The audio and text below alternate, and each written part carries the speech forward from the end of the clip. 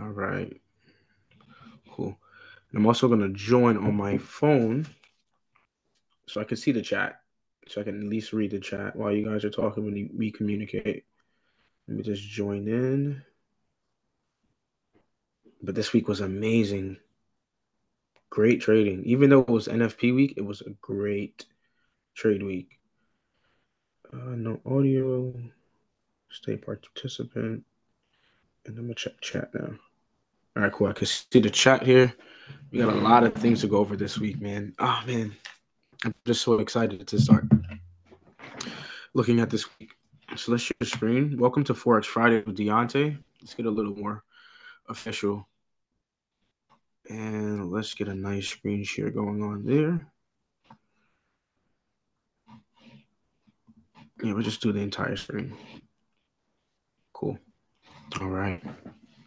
So today we're going to be talking about the weekly range review, some yen crosses observations, January's Asian session model results. So that's going to be really good to talk about and see. The results are actually phenomenal. I can't wait to talk about that. Then we're going to jump into Q&A, and then we're also going to jump into a few examples to talk about how I was able to pass phase one of top tier trading account. It was really nice to find those trades. So to begin with, we're going to be looking at the DXY, and we're just going to come to the chart and observe it in its natural form. So we always like to mark out SOP, which is going to be Sunday's opening price. The same thing interchangeably for weekly opening price. It's the opening bid for the weekly candle. Now, this opening bid or this opening price is fair value. Make sure. Can you guys hear me? I want to make sure you guys can hear me. Anybody could just say yes or something. So, yeah, you're good, D. Cool. All right. We got audio. So once price gets above that opening price, that's a premium. And then once price gets below it, it's a discount. Once price is below here, that's where you're going to find your ideal buy conditions. Once price is above here, that's where you're going to find your ideal sell conditions. Now, we can see, just looking at this week, we can see Wednesday had a strong rally out of a discount. Friday as well. Thursday had a great sell-off above in a premium. Likewise, Wednesday as well. And we're going to talk about Wednesdays and Thursday, in particularly the London idea or the London model. So let's look at that. So let's zoom in to this day here. I'm going to drop down to the 15-minute time frame. I'm going to bring it right back to the start of London.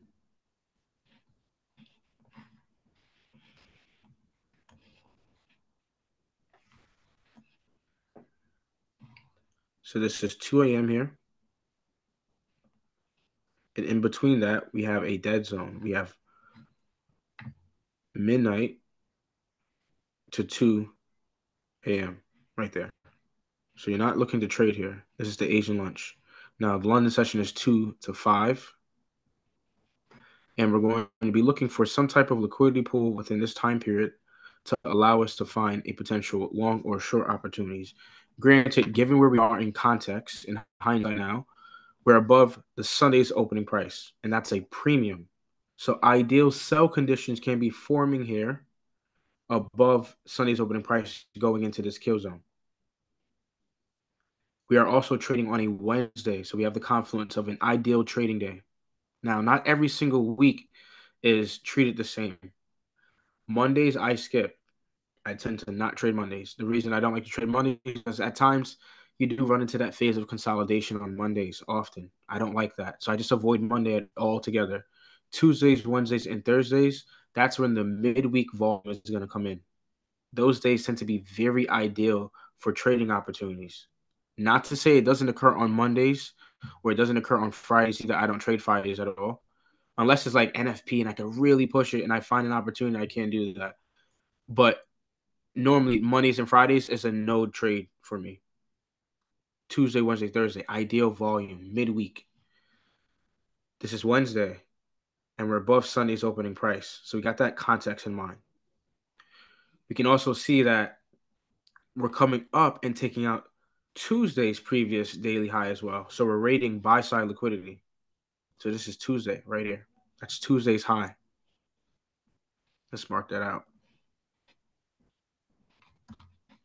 Try to frame context around it. It's not that we're taking support and resistant zones, or supply and demand zones. We're not doing that. We're taking specific levels. This is the previous daily high on Tuesday. That's the highest point was on Tuesday. So that's midnight to midnight. That's the highest high we had. Price comes up, takes it out right here. So it's purging buy side liquidity.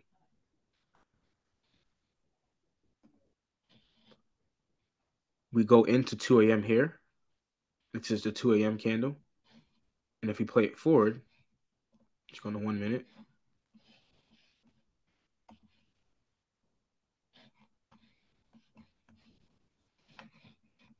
Highlight it so you guys can see this. Pause. Let's go back to the 1 minute briefly.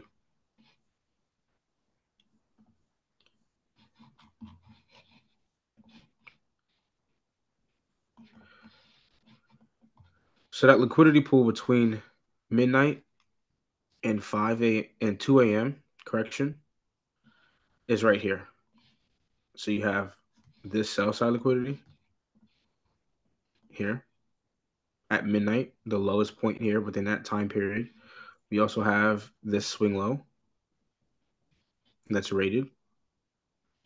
Now at this point, could there be a buying opportunity here? Yes. There could be a potential buying opportunity. But because let's say we're in the context of being above Sunday's opening price, we really want to only hunt for sell setups, or that's the likely opportunity that we can have because we're overbought and expensive. So let's say we skip this buy idea for now, right? We could go down on more time frame and check that out later. But let's say we skipped that idea and we went for a sell opportunity. We would need to see what happened. Buy side liquidity taken. So we already got the context of Tuesday's high being taken out. We also have buy side liquidity above this swing high formation here at 2 a.m. itself. At 2 a.m. candle. Let's play it forward. Ooh, way too fast. Price comes up and takes out that buy side liquidity above 2 a.m. right there. We also have the opening price of the session. So that's 2 a.m. It's the same thing we were just speaking about. There is a fair evaluation. It's opening bid. You're not paying a premium or a discount. If price moves above that price point, it's in a premium.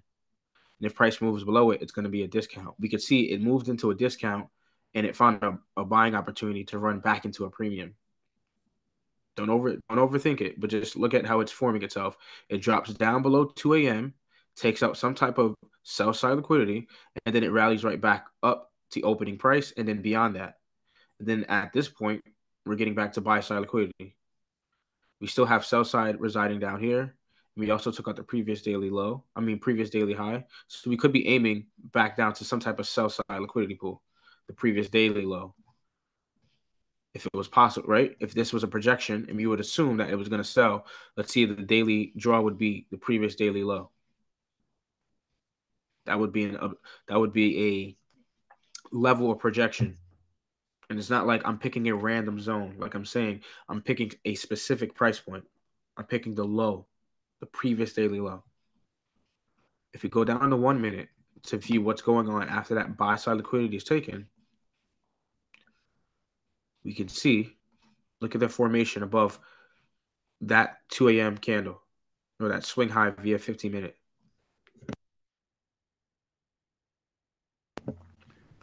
We can see price comes down, creates some type of fair value gap here, creates another fair value gap here.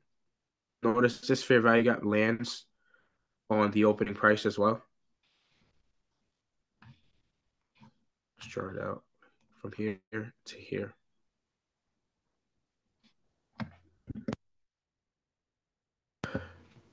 Sorry if it sounds like it's getting really quiet. I'm muting it because I'm sneezing. I don't want to get it in the audio. So we got the fair value gap here. Price is coming up and then coming down. But we're leaving what? A premium. So the idea normally is that I'm looking for a swing low for the entry technique to be broken with a fair value gap. We do get one. We get one right here. But notice how this fair value gap is below London's open. I don't really want to sell here. It's not the ideal case scenario, but it is still an opportunity. But I would be selling at a discount. The most ideal sell opportunities is above the London open, and plus after taking out buy side liquidity. And you can see how price respects this fair value gap and then sells over. But that would have been an opportunity potentially to go short in a premium. That was the closest one available as price was going down and coming back in. That would have been the closest entry you could have taken before going short. Or it would have been the next higher fair value gap, this one here. But here we're forced to sell in a premium. So some people had a problem with understanding the concept of when to sell and thinking that you're always going to have to sell in a premium. No, that's not true. I'm just saying that it's ideal, it's preferred. But setups like this do unfold like this. Price trades back into that fair value gap. And a little beyond that as well. It even has a candle that closes above it. So there's people that will argue saying that if a candle closes outside of the fair value gap, that means it is a strong stance that it's not going to respect it. That's not true all the time. I think there are definitely other scenarios where it does close outside the fair value gap and it still sells off. We see that many times. And you can see how it sells off. But notice how it's so sensitive to this price point here. 2 a.m. It's threading the needle. That's what I like to say. It's threading the needle back and forth of the opening price. It's in a premium, then it's in a discount, then it's back in a premium, then it's back in a discount, then it's back in a premium, discount, a premium again, and then it's gone. That premium opportunity, now that the algorithm and the market makers have decided on where they're going to take this market, because they already know where they're going to take it. If they're going to take it lower, they're going to find their shorts above 2 a.m.'s opening price every single time. Excuse me, guys. I really need to blow my nose. I apologize. Give me 1 second.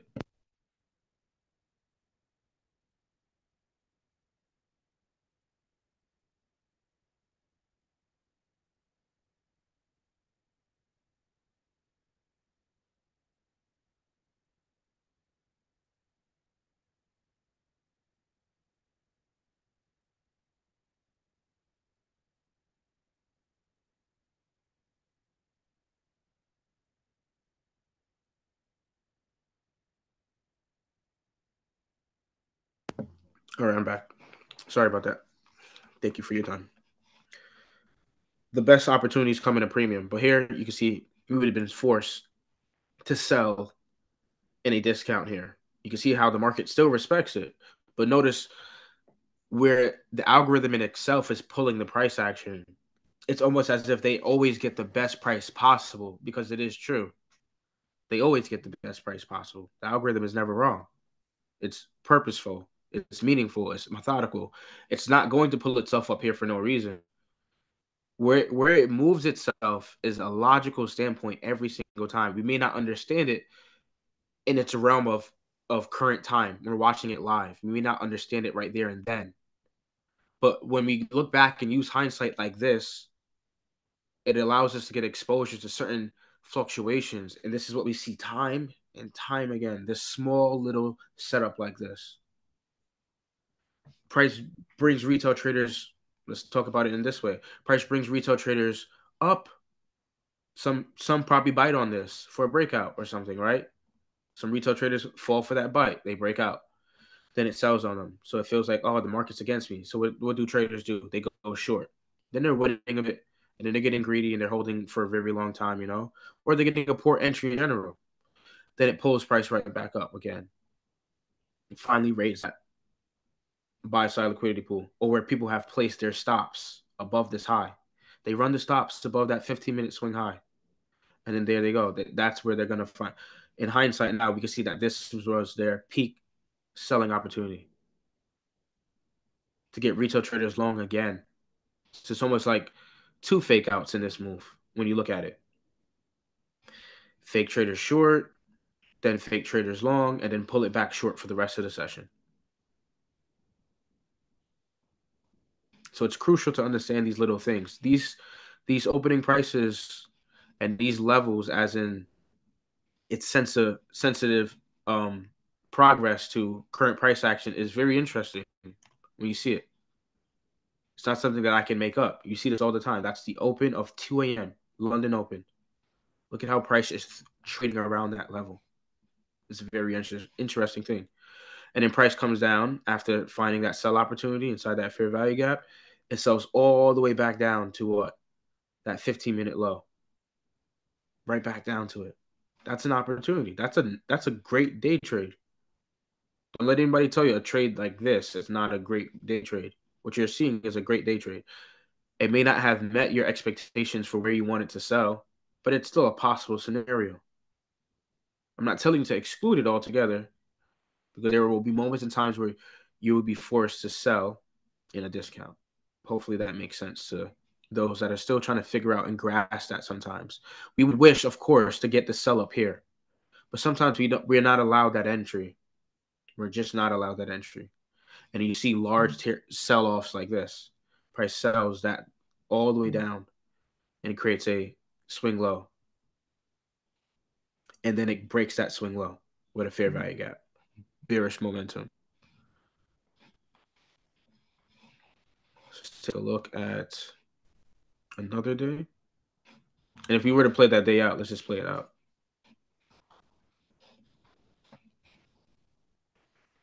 Look at that sell-off. And it gets all the way back to what level? That's Sunday's opening price. Very interesting, right? Why does it hit this price point here and turns all the way back around? Yeah, we may say that there's a fair value gap here too. Right? We have a PDA right here. There's huge busy buy side imbalance, sell side inefficiency. That could be a reason too. But I want to talk about it from a level aspect. This specific price point here, 103.47. Price is turning around right there. That's interesting. And if we play it out for the rest, look, and then price, oh wow. And ever since from that setup, it takes out what? The previous daily low. So when you kind of reverse engineer and you try to figure out how the price get from this previous daily high to this previous daily low, and you watch it unfold, you see how the market is going to target liquidity in specific ways. It did it during London. Then it goes into New York session.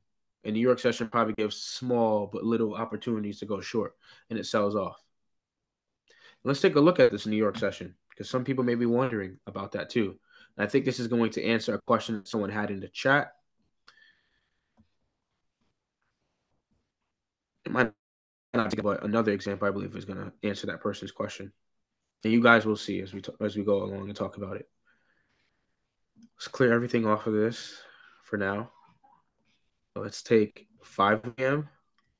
to 7 a.m. and then 7 a.m. to 10 a.m. So this is looking at it from the New York standpoint. This is a very simplistic idea. I'm not saying this happens every day, but you see how this is one scenario that it gives us, and it's pretty obvious. This is sell side. This is buy side liquidity. This is buy side liquidity as well. Why? Because it's a swing high. This is sell side liquidity because that's a swing low. So at 7 a.m., price comes down and takes out this swing low. So it purges sell side liquidity. So it drops below the opening price at 7 a.m. Meanwhile, we're still above. Did I clear? I didn't. Ooh, I cleared everything out. Shouldn't have cleared everything out. That was a bad idea. Copy.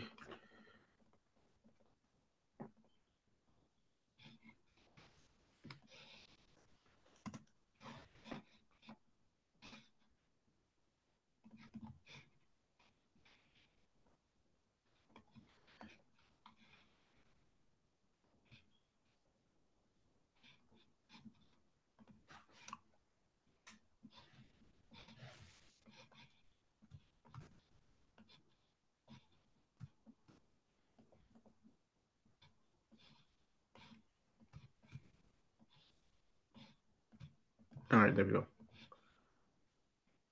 To 10. There we go. So we got the buy side and sell side liquidity levels drawn out. Notice we're above, right where Sunday's opening price is. This dash line here, that's the weekly open. That's the weekly opening price. Look how price hits it and then runs away. Look how it hits it here during the day. And then it runs back up. This is around 5. This is around the end of London. And there's a deep retracement going into what? The dead zone. Deep retracement. Yeah, at times you'll see this. Price is retracing back up from that sell opportunity. This can make people psychologically want to jump out their shorts because it pulls them back and it puts them underwater. And it's also doing what? Breaking swing highs right here. This buy side right here on the 15-minute time frame right there. And then price raids it.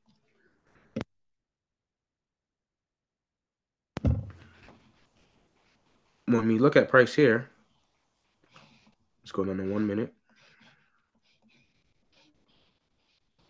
Price comes down, sell side liquidity taken. Look at how it trades all the way back up to buy side. Purge, revert. We can see some PD arrays here via 1 minute, right? We got that volume imbalance. These candles are not touching.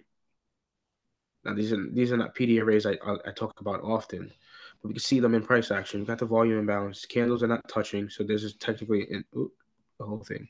Technically inefficiency here. So price what? Rebalances that inefficiency. There's also a fair value gap in there too as well. So there's a lot of confluences here. So that could be a buying opportunity there.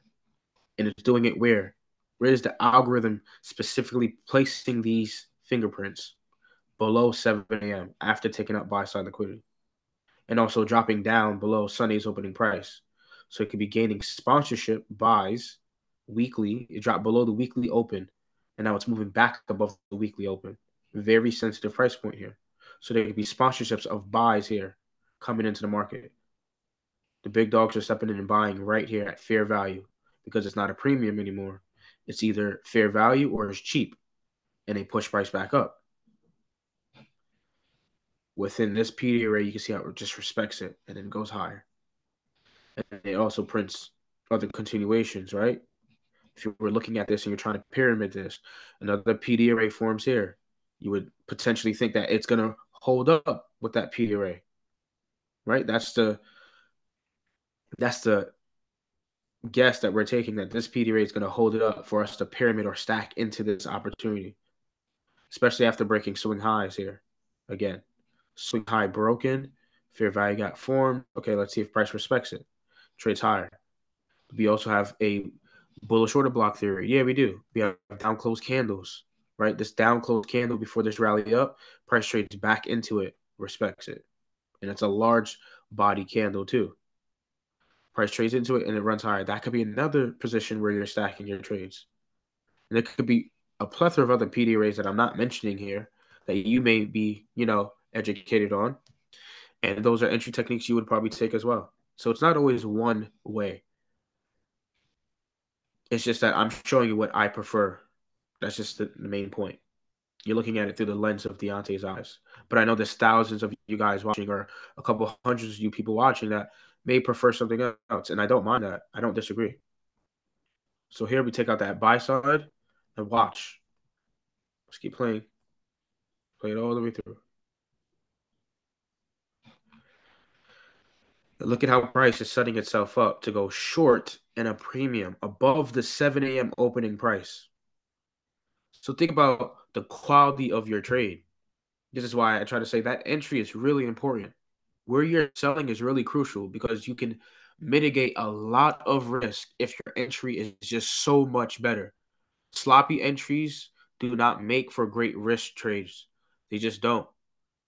You want to get the best price possible. You're not always going to get it, but you're going to get very close to it possibly. You want to take as much risk out of it. If you had to sell, you would have to sell above 7 a.m., including weekly open too. You want to sell above both those price points. And then price trades away. In this sell-off, let's take a look. Right. We can see how it just sells all the way down. Price then creates multiple fair value gaps. We got one here, Right, there's one right here. It creates a liquidity void too. Right, there's many ways you could look at this. This is the last up close candle before all these candles drop. So we went through 1, 2, 3, 4, 5, 6, 7, 8, 9, 10, 11 down candles. All 11 candles closed down. The last up candle here and here, you got to void. You got to void here and here. This price too. Price comes in and fills that void, that liquidity void, because it's all one-sided liquidity. Fills that. So there's many ways you could look at it. It's not that I'm sitting here saying, oh, you can't look at it this way. And I don't want to point out every single way because I don't want to confuse you folks. That's the whole thing.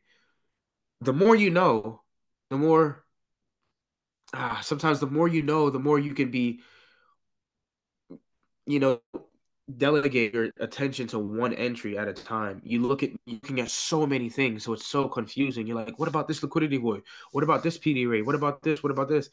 There's only got to be a few of those you got to be looking at mainly for, and you want to specifically take. If you're looking at every case possible for this entry, it's going to be pretty difficult because you're going to be unsure about when I should be getting in. When it's your time to see that entry and the crosshairs line up, you take the entry and see how it works and how it performs for you based on that entry technique. Based on it. Take your time. And price sells off. And tackling. Where is it at? It's all the way down here. Price continues to sell off throughout New York session, taking out the previous daily low. That's London. Let's take that off. I don't want that one. Yeah, that's Tuesday right there. Look at that. Tuesday's low. All that coming from out of New York session. Clean lows on the lower time frame you can see here. Very relatively equal lows. Retail traders are mad, of course. Trend line, right? You're going to see them draw these things that don't make any sense. A trend line.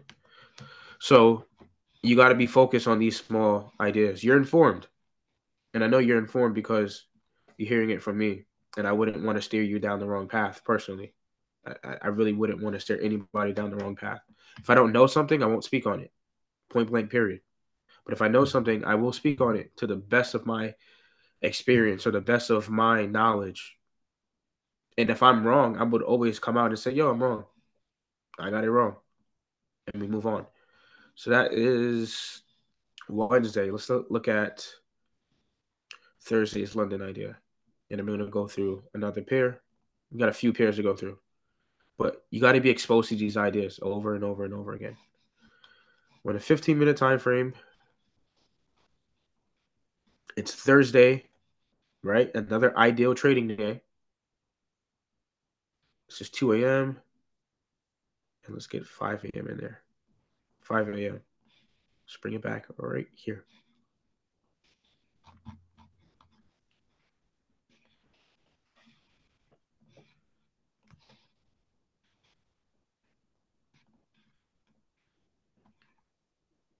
Can anybody tell me what this is that I'm marking off? Is this buy side liquidity or sell side liquidity? Anybody in the chat? So congested. If anybody could just type real quickly, is it sell side or is it buy side? Just let me know what you guys think this blue line is representing. Is this buy side or sell side? It's midnight opening price too. That's true. That's true. I should have asked this question more specifically. That's a great answer, you guys. All right. If this is the Asian lunch session and we're looking to find liquidity pools, thank you. Great answer. It's sell side. That's the answer I was looking for. It's sell side liquidity. Great answers for the other ones. Good eye. This is midnight opening price as well. Good eye.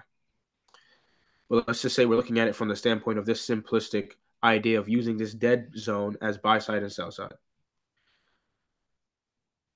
This is sell side as well. And then this would be buy side because it's the highest high that we have within that time period. So we're going to use it. That's why we're going to take this level here. We're going to use that level. We're also going to mark off 2 a.m.'s opening price. So we're trading into London. We need to understand the opening price ideology. Anything above here is a premium. Anything below is a discount. Let's go forward and see what side we purge. We purge what? Buy side. So we're expecting most likely, because in my mind, I like to play the turtle soup idea because it's one scenario out of the dice that the algorithm would roll and give traders. And it's something that happens very often. And I like that setup and I like that scenario. So that's why I tend to look for this simple idea. All I'm doing is trying to be counterparty to everybody just wants to go along. I know it might be a weird idea. Like, why do you only stick to this? Because it works. It literally works. I don't change it because it works. It is one proven fact that this is a scenario that happens in the marketplace. This just one. And this is the same one I've been talking about for a very long time. Being counter, the retail traders breaking out. Buy side is taking, retail traders are thinking break retest. They could be right. Remember, the algorithm may roll that scenario for them and allow them to get that opportunity. Traders that have took that side of break retest and the algorithm rolls its dice and it comes out to be break retest, they win and I lose. But when I take that stance of being counter to them and the algorithm rolls the dice and it gives me that scenario of a false break, I win and they lose. That's all it is. I'm just taking a side. And I like the side I take. And I think it's an easier thought process as well. Instead of trying to predict a break retest. I'm so congested. I apologize, guys. I know I sound very funny. Price breaks that 15-minute swing high. We're 2 a.m. opening price. And we can see here. Wow. So congested. Where's our entry technique? Right here. Fair value gap. You need some vitamins. I need vitamins and sleep, my friend. I need more than just vitamins. I appreciate it. Fair value gap runs through that swing low.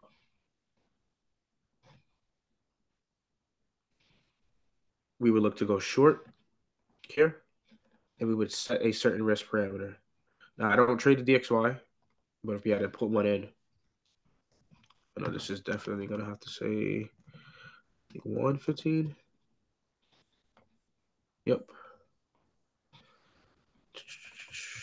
15. So this would be a one-to-one scenario idea for the DXY. When we get into the pairs, we'll talk about the stop loss placements and how large I like to place it.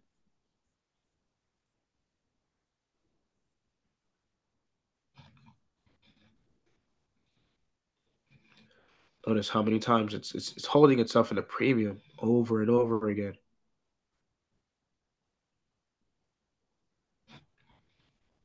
We hit TP. I don't know why I'm still playing it. TP hit.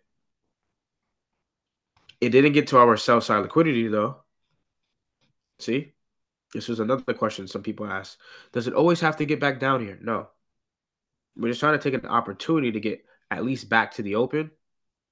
That's really a general projection I have. Trying to get back to the opening price for that first counter setup.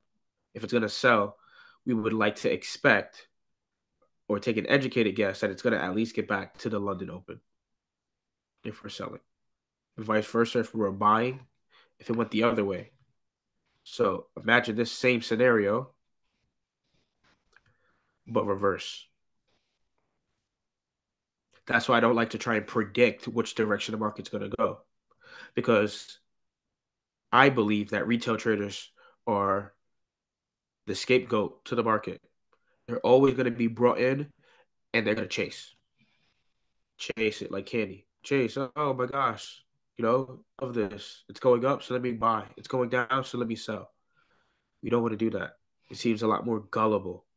I don't want to be gullible. I want to be on the right side. Buy side is broken there. Entry technique forms, and then I'm looking to go short.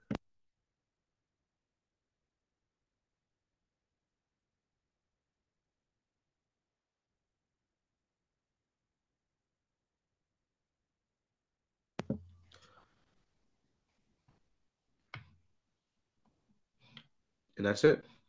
Then we leave London. And that's a London trade idea. That's a good day trade. Don't let somebody tell you that this is not. This is one of them. This is a great day trade. I don't care what anybody tells you. This is a great day trade, guys. Most people can't even get this. By the time they get down here, they've already blown their account because they couldn't even think properly through all of this. They couldn't even think properly through all of this. Come on. By the time price got down there, they would have already blown their account. They've already had been taken upon the roller coaster of emotions many times. Is it selling? Oh no, is it buying? Is it selling? Is it buying? Is it they're confused. There's people out there. And it's okay if you are one of those people. As you go along and you start to trade and you get more experience and you take what I'm telling you, you'll start to understand the quality of those trade entries need to be on point. There's no way people are going to be able to risk 3-4% when they're selling in a discount. It just doesn't make sense. Why would I ever risk 3-4-5% of my account when selling down here? I would definitely rather risk 3 or 4% up here if I was actually going to be a risk taker and be more aggressive on the market. If I had to sell down here, the risk is going to be cut by half or even more than half. And then I take the trade idea. So you got to be wise about when are you risking. If you want, have the confidence to take trade ideas like this. It's not that I sat here on Thursday and I witnessed this myself and took this. I'm just going back and showing you an example of how this unfolded. How do we arrive to this sell-off? It all starts with this storyline here. I don't see a lot of people talking about it this way, but it's something I've noticed over the years. So do not allow people to tell you that that's not a great trade idea because it is a great trade idea. I want to be counter everybody. People tell me they're gonna buy, I'm gonna sell. People tell me that they're gonna sell, I'm gonna buy because I know the algorithm most likely will give me that opportunity to actually say you were wrong. I can turn around and tell other traders they were wrong, not in a mean way, but just to say like, hey, look, I went opposite to you and I still won, but you had all the conviction and retail pattern or algorithms or not algorithms, indicators to try to get to that idea. So let's jump on to AU. Crazy man said I need vitamins. That's so funny. I keep looking over and looking at that comment. Yo, you're funny, man. So looking at this from the 1 hour, man, you can see how prices in a premium and there's major sell-offs in a premium. And we can also see on the flip side, there are opportunities to buy at a discount.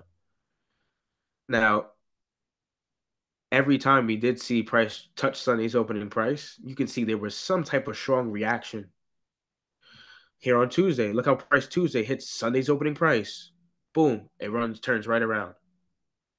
Here again, hits it again within that same day.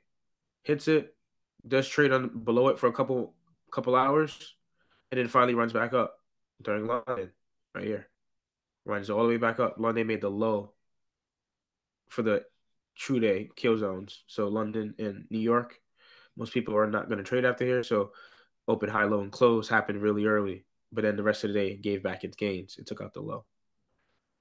You can see here Thursday, New York post price all the way back up. London close continuation pattern all the way back up till Friday NFP. So we're going to talk about an NFP idea here. So let's go into Thursday.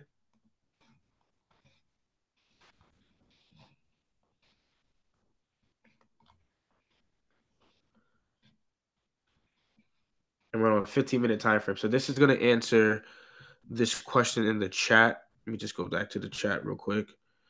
Someone had a question. I'm going to read it out loud. So it says, when trying to employ the New York model, after marking out the swing highs and swing lows between 5 a.m. and 7 a.m., if price still forms a swing high and swing lows before 8 a.m., can you still make use of them? This also goes for the London model. And the answer is yes. And you're going to see in this example what I'm talking about. Now, I wouldn't say just 8 a.m. I would say if it happens in general before the end of the session, it's still a feasible liquidity pool, especially via 15-minute time frame. So let's walk through this New York idea here.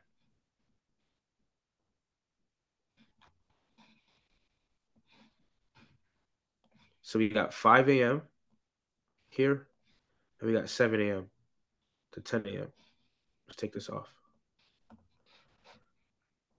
So the whole idea of what I've been studying is this dead zone, right? A small period in time between the kill zones that everybody knows about. You're taking the liquidity pools between this to help you probably gauge an idea here. And oftentimes we can see time and time again, it does help gauge to give us an idea. Is exactly what I show you guys for the Asian session model.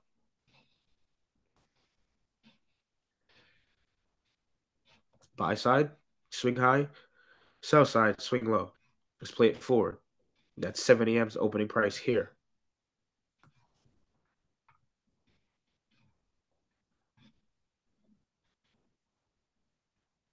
Let's go back to the chat. Okay. Price is either going to break buy side or sell side here. Let's play it forward, see what happens. So we can see right here, there is a a sell side liquidity pool that forms within the New York session. Right here. That is a sell side liquidity pool. It forms during the New York session, and it's happening below 7 a.m. as well. So it's in a discount. Price is now currently in a discount, trying to break what this swing low. Let's play it forward, see what happens. Price breaks it. Could we use this idea as an opportunity to go long? Yes, we can as well. Not to say we are supposed to get back down to this low, because at times it may not want to target this low. Right? I'm not the algorithm. I don't know which low it's going to want to specifically target. But if I know sell side is being created, I know the market does two things. It creates liquidity pools and it breaks liquidity pools. And after breaking a liquidity pool, it normally makes a great move or a great deal and change the direction at times. And it could be happening here with the context of price potentially going higher after taking out sell side liquidity. Play it forward. Quick large move back up to buy side. Where does this buying opportunity happen? Below 7 a.m. opening price. Hold on 1 minute.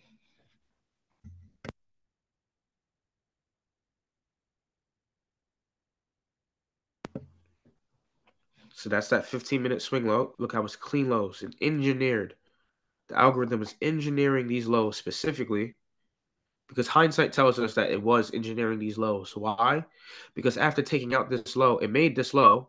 Then a couple minutes later, right, about an hour later, price comes back to that same low and then makes its decision making process to turn around and go up here. So it had to have known that it was going to run this low level here in the future. It already knew what it was going to do. Right? We're trying to think intellectually about this. Price is most likely going to make a liquidity pool run it and then make a decision of, am I going to run away from this and take sponsorship for those that have sell side liquidity below here, sell stops? Whoever was buying here most likely has a stop loss down here below the low. Price runs it, and then it goes back up. They engineered it. They got people to buy and look for price to go higher sooner than when it was going to do it.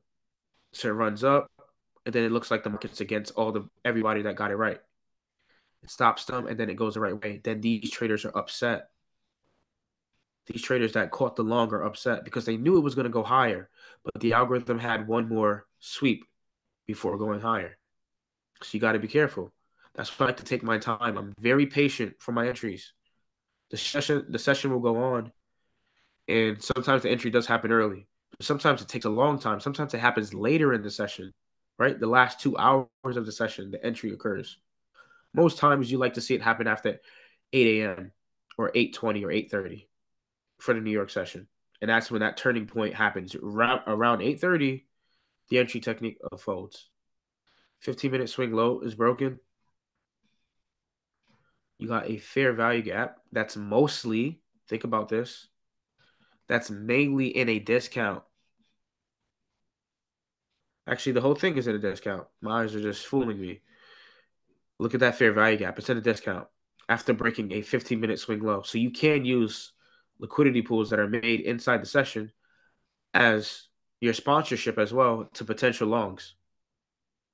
You counter those retail traders that are probably going to break out below this low. Instead, you went long. And we saw it. We knew we were going to go long because we got the idea, the fingerprint. It's giving us a clue. This is the natural price action clue. Price breaks multiple swing highs. Well, these are double tops, which is also significant.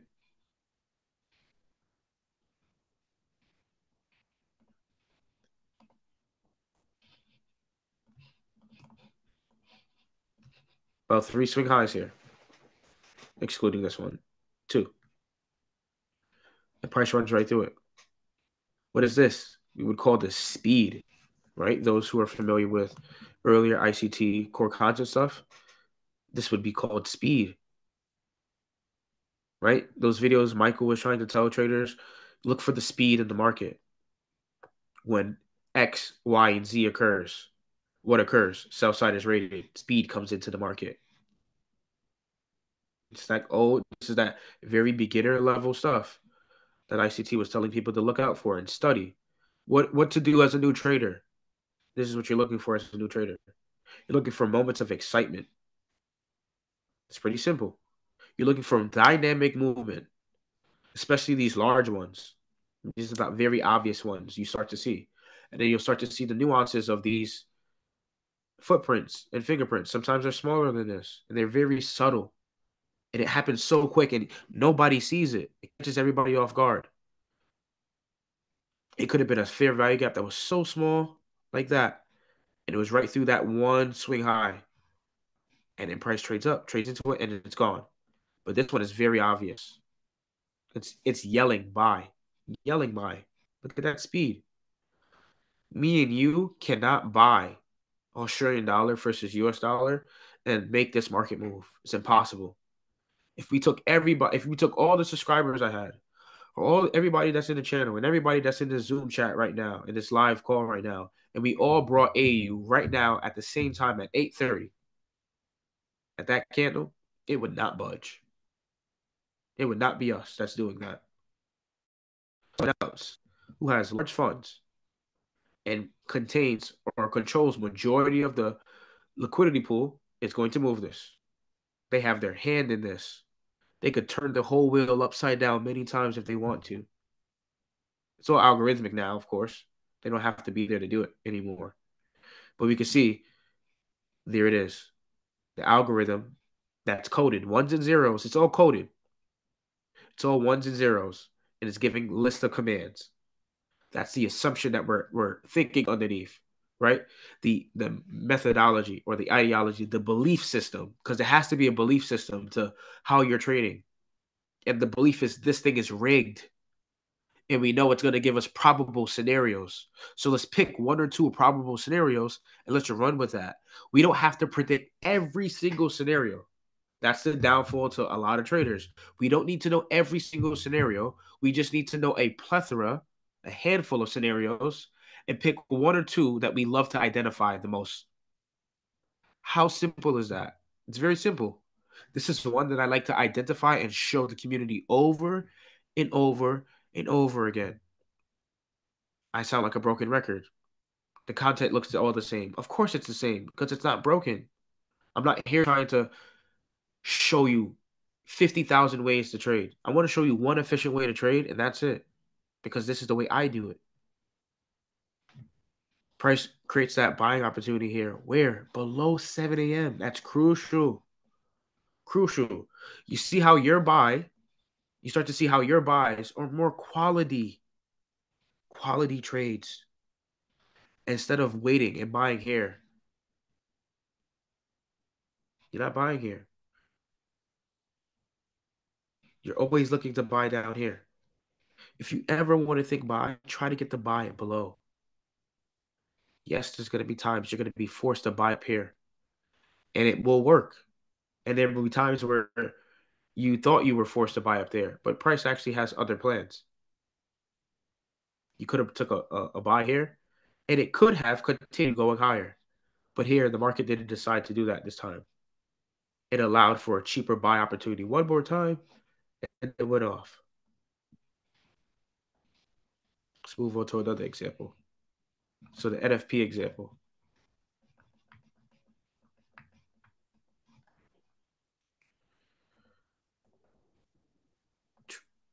Here we go. And bring it right here. Let's go to 15-minute time frame.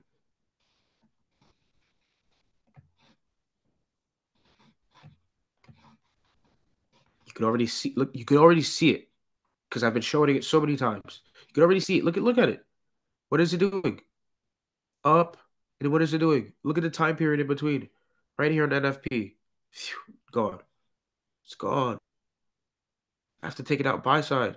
Runs right down the south side. Clean lows. Look at the algorithm engineers these lows in London. Right there. Purposely made these lows to get retail traders to buy. They think it's supply and demand. Comes down. Oh, let me buy right here. No. See you later. Let's look at this. So you got 5 to 7 to 10. Here we go.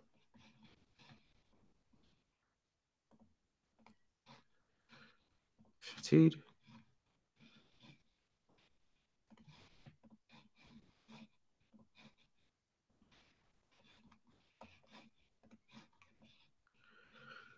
We're looking for buy side or sell side. Buy side liquidity. Sell side liquidity. Why? Because that's a swing low and that's a swing high.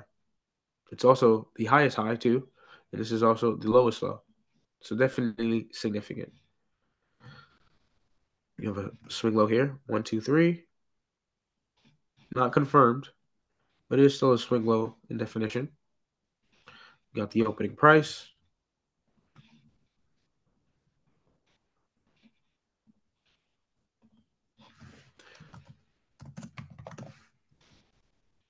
Let's play it forward. Price comes down, takes out what? Sell side. So let's see what happens there. Let's observe what happens right there. Takes out sell side. Let's see if there's any fingerprints that the market gives us. A small fair value gap, right? Got one right here. Right? The very first one that forms after taking out that. Let's say we're taking it from the idea of last down close candle, engulfing candle. Let's say we're thinking about this. Okay. Let's take the open of that candle. All right. Take the open order block theory after taking it out. See if price trades higher. Pulls us back in. Let's say we take some drawdown. Let's say we're stopped, if anything. Let's say we're stopped again. Whatever the case may be, let's say we are stopped. Because the other day, someone had a 6-pip stop loss, and I was kind of confused. I was like, all right, 6-pip stop loss is pretty tight. No, unless you really are sure that the market is not going to run 6 pips down. Think about that. 6 pips down is nothing. Running 6 pips down, let's think about this.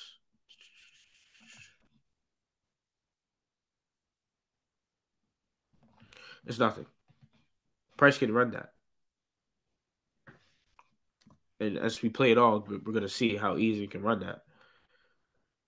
Price comes up. Buy side liquidity. But look at the formation of how it's getting to this buy side. Right? Let's reverse engineer it. How did it get to this liquidity pool up here? What did it do? First, it took out this liquidity pool. Even one, let's say on 1 minute, because we can see a little more data. It took out this swing low. There's a liquidity pool below this 1 minute swing low. So we're getting very detailed oriented. I'm not trying to cherry pick every little thing, but just look at it. What is it doing? Grading lows before it gets back to highs. Ideal scenarios is breaking a low, then buying. You can see how it respects down candles eventually, right? Down candle, price trades up, trades back into it, order block theory again. It's even still within the range of that very first order block that we pointed out.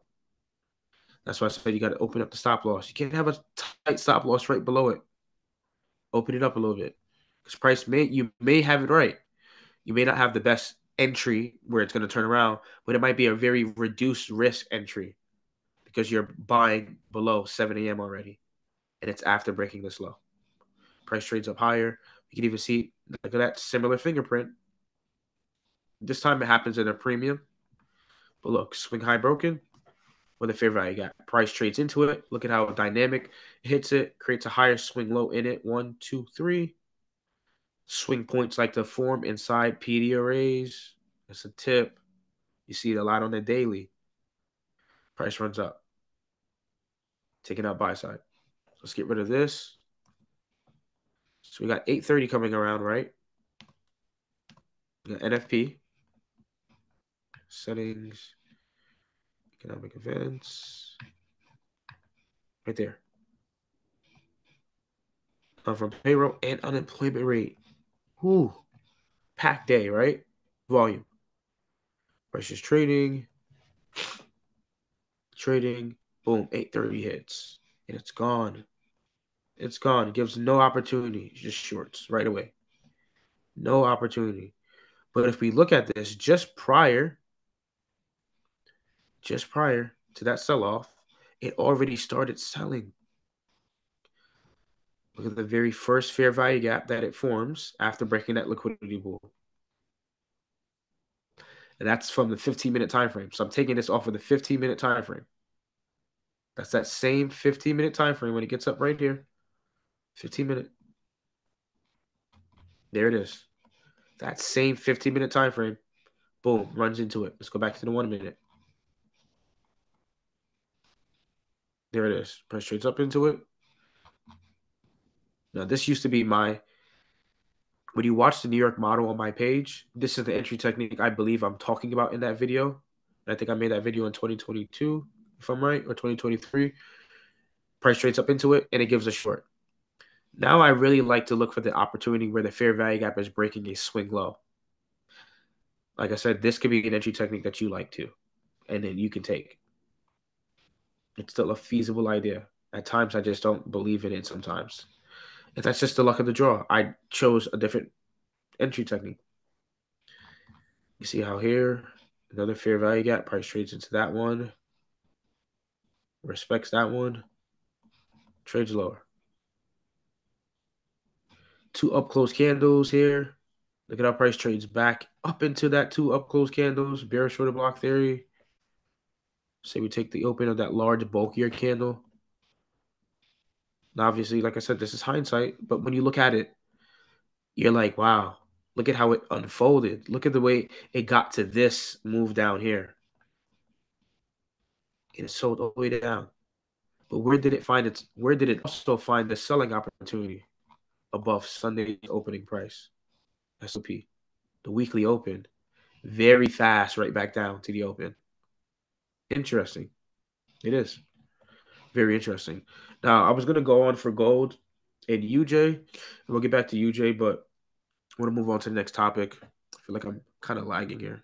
I don't feel like I don't want to rush things, but I feel like I'm behind schedule for some reason. Let's jump on to the next topic. So we're going to talk about some observations we had with some yen crosses. So you guys know that I'm tracking AJ for the month of February so far. And I just want to talk about some things about Japanese yen. So Japanese yen in itself, we go to the futures of it. In recent time, we know that it's a very weak currency. You can see it even sold off today, right? You see a huge sell-off, just like all the majors, EU, GU, AU, um, AU, huge sell-off, yen as well. We saw dollar rise, UCAD rise, Swissy rise, UJ rise. We saw all those rise. Gold dropped heavily. We saw all those things today on NFP. So you can see the trend is still unfolding. If we look at this, let's go on the highest time frame.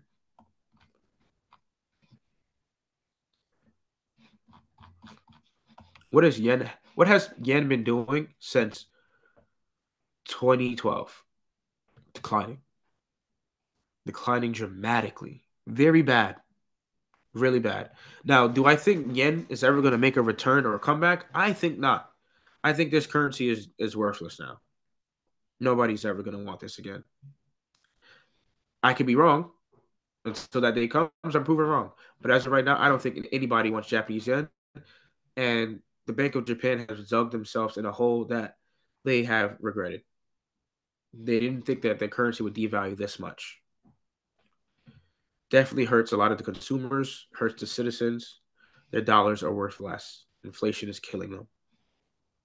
So we can see after all these up months here, up years, correction, huge sell-offs. Huge. You can see it's counter against the trend. Price is selling. 1, 2, 3. Price rebalances a little bit, and then it finally peaks. It fails to break this high. So a mitigation occurs instead of a breaker. Breaking the high, then going short. Mitigation occurs. It fails to break this high. So what do people that are long, that are going to go and draw down do? They take a short instead. Price is going to go short. So price comes down. And those people that are long, they need to go short to mitigate the losers because price failed to get to that high. But we can see overall, month after month, Japanese yen has been selling. Now, why is that? Because I said their rates. Let's take a look at that interest rates. It's a very crucial thing. And these are things I've been talking about for years. And how you're able to find mega trades and how you can stick to a pair that is primed to move more than any other pair. Currently, the Feds have a 5.5 rate. Currently, Japan has a negative 0.1 rate. The fact that they have a negative rate, look at that. The algorithm is like showing me the recent prop firm that I'm using. They're always watching you. Always watching you. Japanese yen has a negative rate, or the Bank of Japan more specifically. Investors don't want this. So they had a negative rate since 2016. So we can see the time. So if we click it, we can see the history of what they've been doing. So we can see, sheesh, what a lot of free advertisement here today. We can see 20, where is it at? 206. Let me go back to double check. It starts declining in 012. So they did something that would cause 012. No, we don't have the data for it. That's interesting. I guess they didn't change the rates in between that time period. Yeah, they guess. Oh yeah. They only will report it when they change it. Okay, so they had a negative rate since, and they haven't changed it yet. That's why we haven't seen a recent update yet. It's still at this current price point.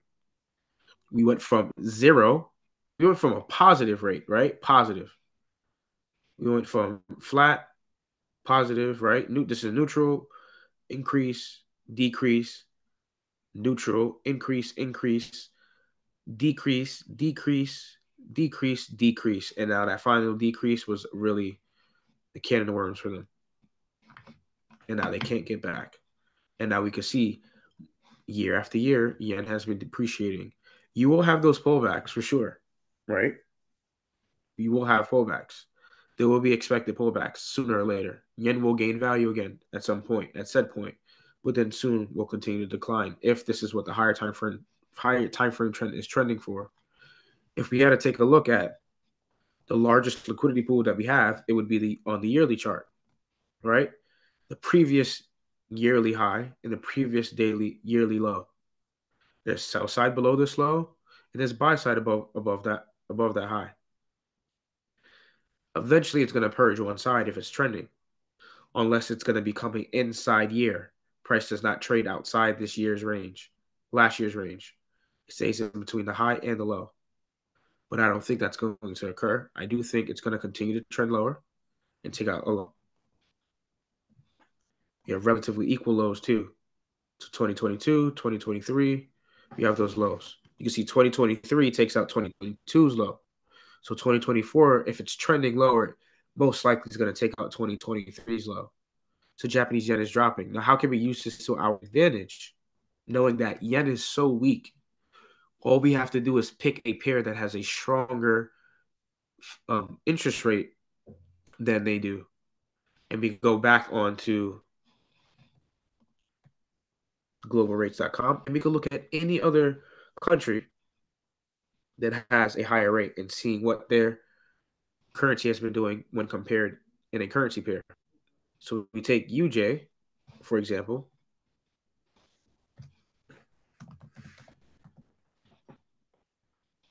What has it been doing? It's been increasing in price.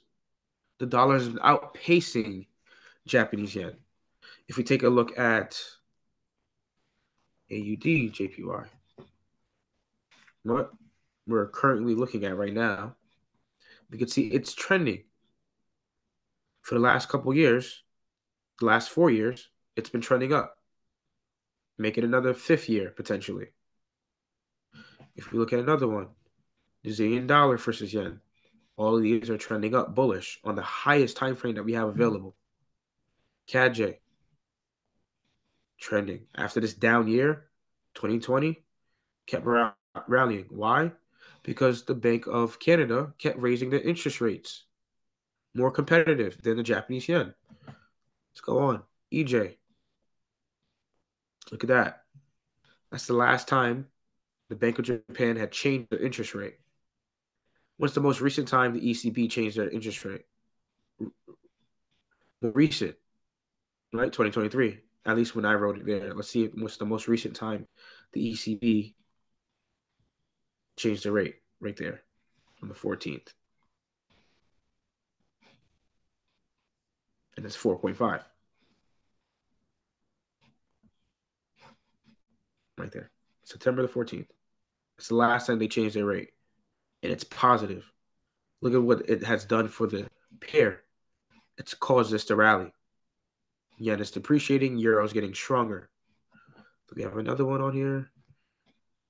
GJ, bullish, coming back up. What is it trying to target? Buy side liquidity above a swing high. So these are higher time frame projections. This is very long term, futuristic. I'm thinking a couple years from down the line, right? I'm trying to find these mega trades. If I could potentially start to gauge myself from being a swing trader and start to leverage my account to be a position trader, right? Once I come across equity to start doing that and I start position trading, I could take those long-term trades like this. I would expect to hold larger drawdown, of course, granted the equity I would have at that time to be a position trader. And I would try and aim for this swing high or this swing high in the next 20 years. If fiat currency even exists in the next 20 years, who knows? But that's what I would be looking for, trying to play the long-term run. Within this candle, there's what? Months. Within that month, there's weeks. Within that weeks, there's days. And we can find little things to help us go in the trend. So let's take a look at US dollar versus Japanese yen. I'm going to talk about this example here. 15-minute time frame. I had mentioned in the chat to observe the Asian session. Just look at the Asian session throughout the week and tell me what you see happens with the Asian session. And it doesn't matter if it's not UJ, it's any other pair, but there was an example I was trying to show you guys. I said, look at UJ and how it's trading. And look at how it's keeping one side of the Asian session open on what day? I believe it was Tuesday, if I'm correct. I think it was either Tuesday or Thursday. And I want to double check to make sure I'm showing you guys the right example here.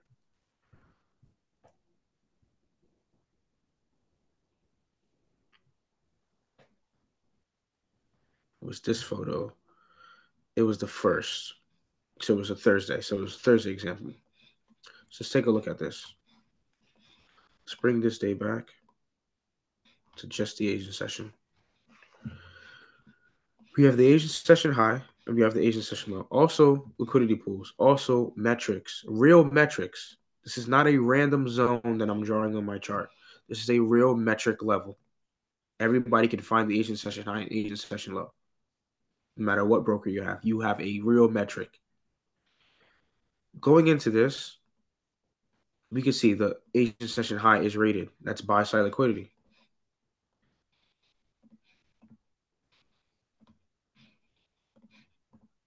But what do we have left? We have sell side liquidity left below. So price runs all the way up here.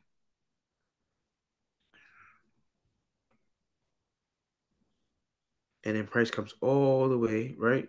Play it forward. Back down to sell side liquidity. Price is trading from one side of the market to the other side. Notice how price also raids 15-minute swing high during London here. Notice how London also gives a selling opportunity here on Thursday. Let's take a look at that. After taking out that buy side liquidity pool in Asian session. Very subtle ideas that we're talking about here. Even if we had to include the lunch period in between, we still have liquidity pools being rated to the upside, buy side, not sell side. Let's go down to the 1 minute.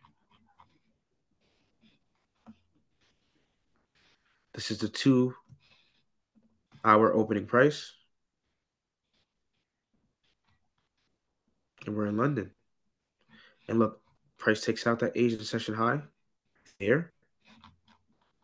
Price moves above, takes out buy side liquidity above 2 a.m., above the 15-minute swing high here. Because we can see that there is a high here that forms between here and here. So most likely it is a 15-minute swing high right here, or the highest high. Price rates that as well. After rating that, what do we get? We get this fingerprint again, right here in London. Let's get rid of this. It's just 2 a.m. right there.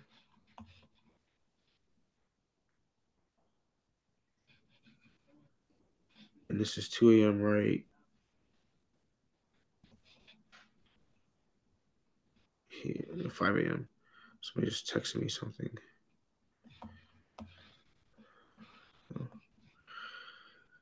So price trades up into this, and you can see how it sells off. We do endure some drawdown, but how would we frame this? How would we frame this? We would frame it for 1-to-1, or reaching back to some type of liquidity pool that we see on the lower time frame or the higher time frame. Let's say it's a 5-minute liquidity pool or a 15-minute liquidity pool. But notice we're taking from a higher time frame. This is that 15-minute swing high. Now we're going down to the 1-minute time frame. It's my favorite thing to do. Go from the 15-minute to the 1 minute. You hear me do that often. We go short here. Stop loss is going to be 15 pips. And profit is going to be 15 pips. Hopefully this answers another question people have. People ask me, what's my stop loss placement for a day trade? It's generally always 15 pips.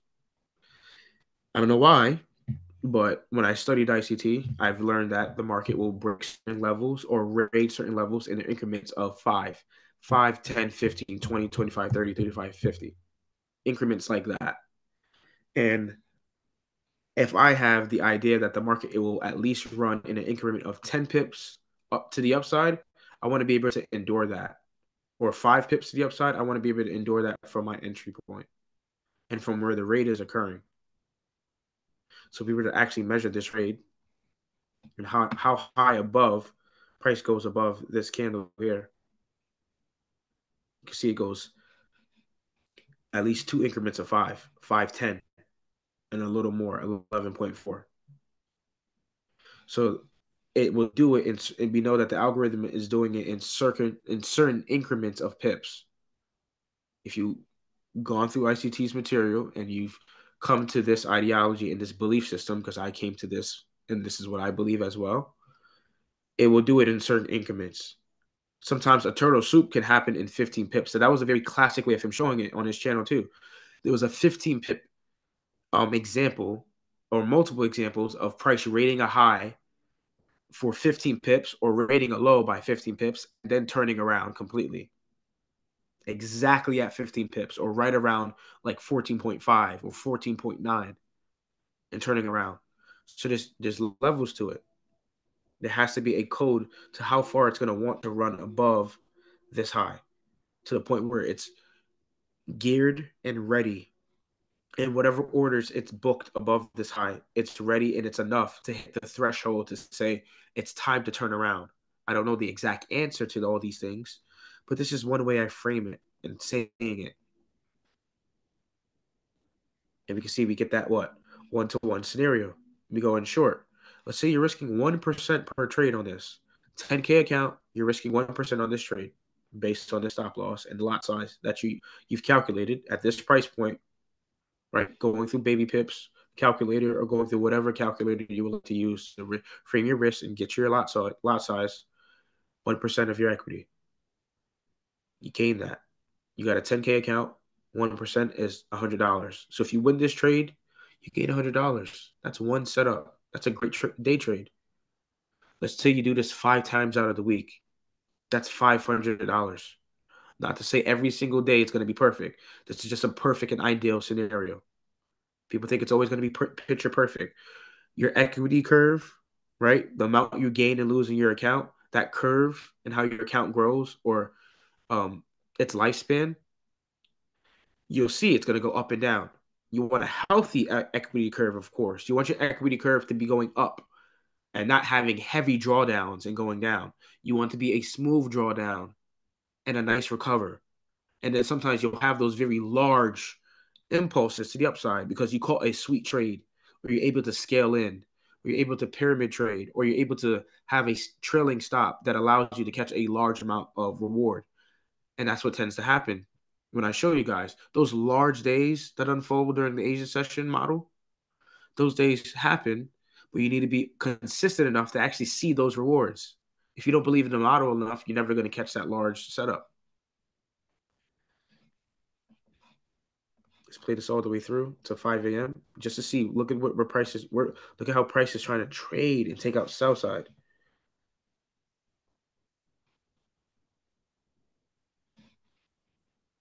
5 minutes just to speed this up. New York session comes in. Look, raids you out. Why is it crucial to pay the trader? Because of moments like this. Moments like this. Definitely a pullback right before the news, of course. And price runs out the high or other highs. It gets right above the 8 session again. You play it forward, and then New York session finally comes down, takes out the 8 session low. Notice that.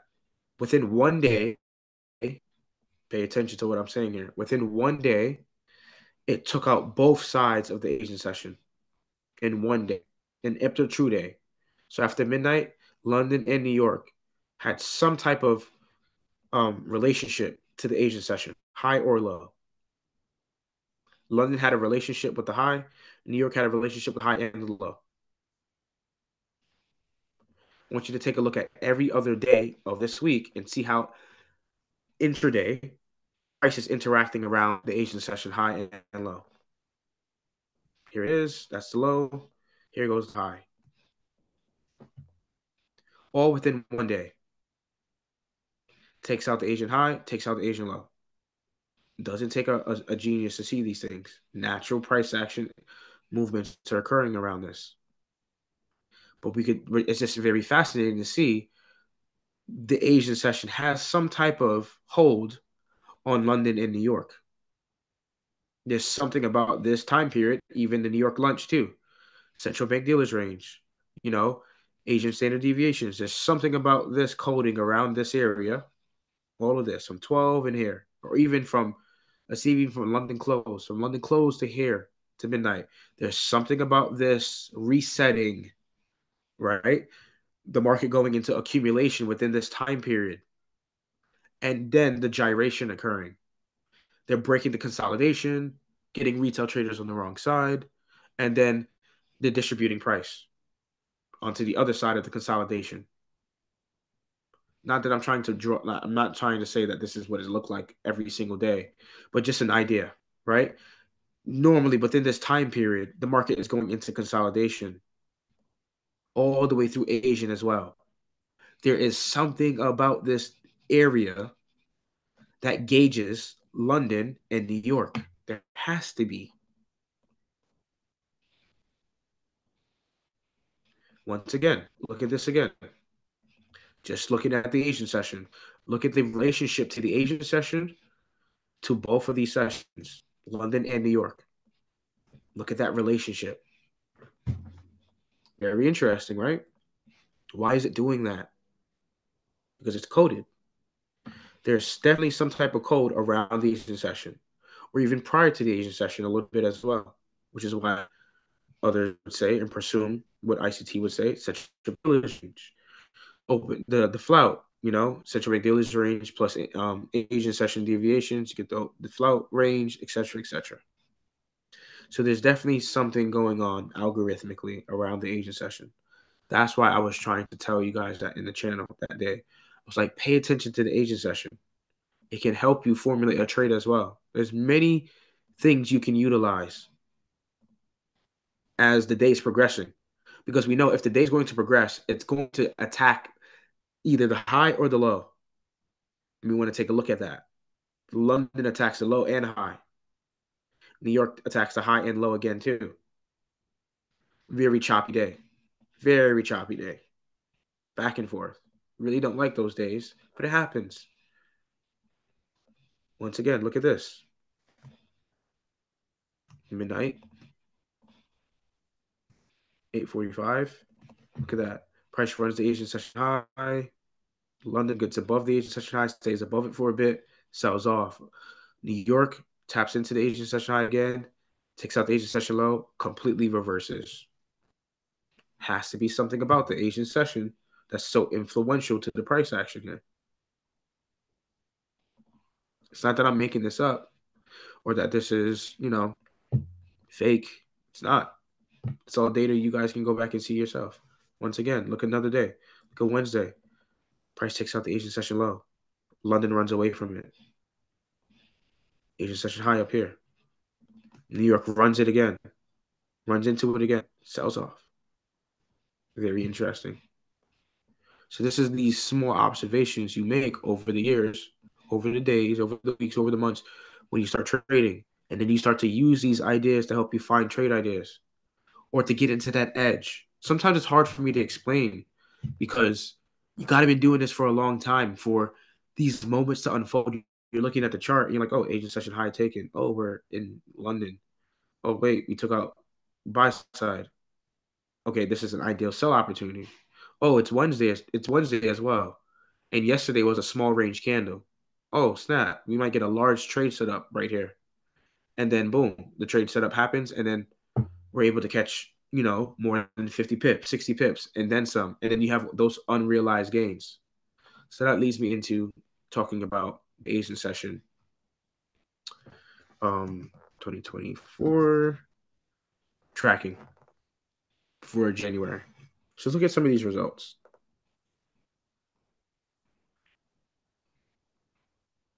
Let's take a second and look at this. And I'm going to explain it short.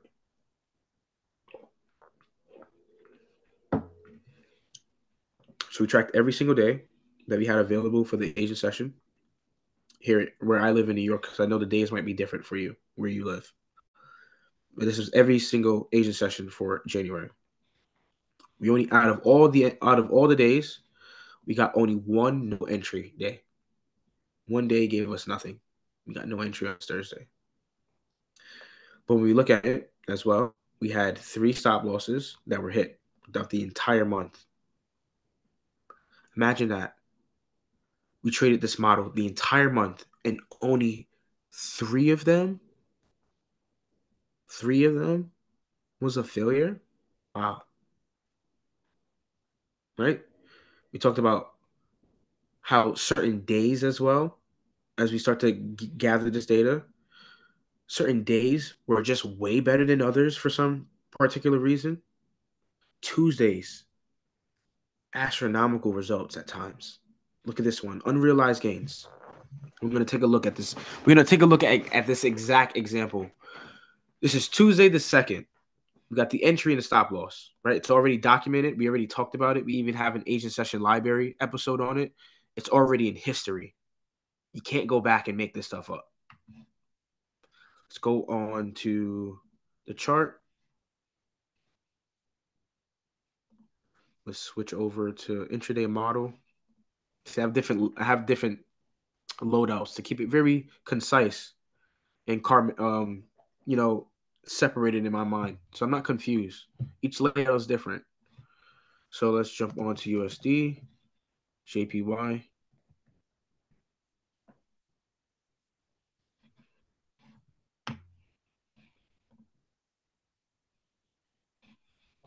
Let's go back to, that's February. I'm on a daily, that's why. Let's go back to January 2nd. This was the first, think about this. This was the first Asian session model of the entire year. The first one. The first Asian session available to us. And it gave us all of that. Let's get this on the chart. Let's get this going forward. All right. So we don't count that Monday, even though it's open. The official trading day would be Tuesday. New Year's is a holiday. Boom. Okay. Let's walk through this together. And how did we get to this? Because some people might say, oh, that's fake. You didn't get up to 691 in unrealized gains. Impossible, Deontay. You wasn't able to find that with this model. Okay. Let's walk through it together.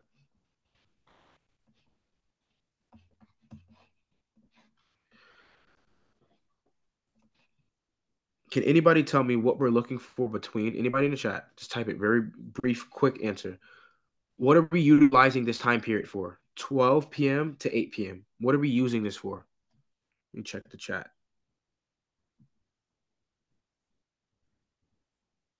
Range, highs and lows, 16-minute. Great. More specifically, give me a specific word. What are we looking for? Liquidity hunt. Great. Love that. Great answer. We're looking for a liquidity hunt. We're looking for some type of break on liquidity. We're on a 15-minute time frame. Let's get this shaded off now. I want you to see as well. Another day, another example. This is January 2nd on a Tuesday. Look at how this time period is consolidating. It's literally consolidating in front of your eyes within that same time period. We say this very often. Why do we not trade here? Because the market consolidates. This is one of the key points I've learned into like my third year of trading. I was like, wow, there's moments and times. False break, good answer. Yep, framing buy side is outside. Great answer, guys. There has to be a time period where you don't trade. And the same can be said about the months of the year. There might be a certain month, as you start to perform as a trader, you're going to realize some months are worth just not trading at all live and just leaving it alone and going on vacation away from the charts and coming back another month. You'll realize that. The same thing is for a day trader as well. A day trader cannot trade at every single minute of the day. From the time it opens at midnight to the time it closes at midnight. Midnight to midnight, a day trader cannot be trading the entire time because the market goes through a lot of fluctuations. And there's obvious areas of fluctuations where it's really crucial for you to avoid. That's always going to be the New York lunch. There's no ifs, ands, or buts about this. Got to be disciplined. You break this rule, you tend to find yourself on the wrong side often because trading through this is annoying. I don't want to trade that.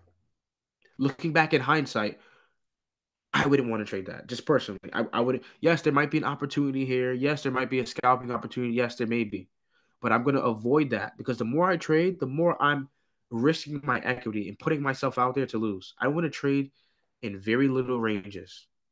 If I'm a day trader, quick, I'm in, I'm out. One session, I'm done.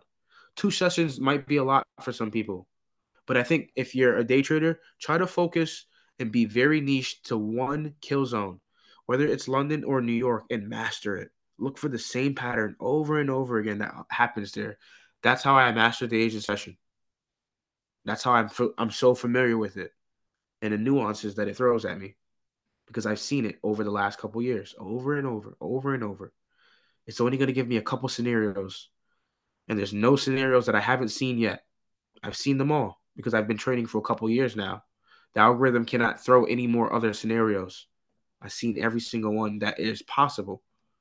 And you will as well, you will as too, following the same idea every single time. So we got swing low, swing high. I'm just so passionate because I just want you guys to understand you guys can do this. You guys can do it. I believe in you guys, man. I really do. I believe in the community altogether. Buy side, sell side. We can't take this swing low. Why? Because it's already been broken. So we can't take it. We can't take this swing high. Why? Because it's already been broken. We can't take this one either. Or this one. So we're not looking at that. Play it forward. You got the open.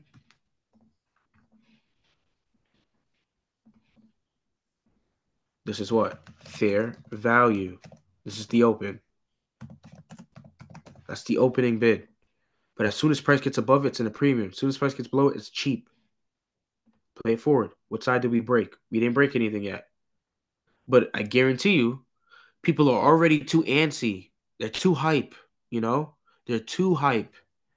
They're ready to go. As soon as 8 p.m. hits, I'm trading. I'm going in. It's time to make money, guys.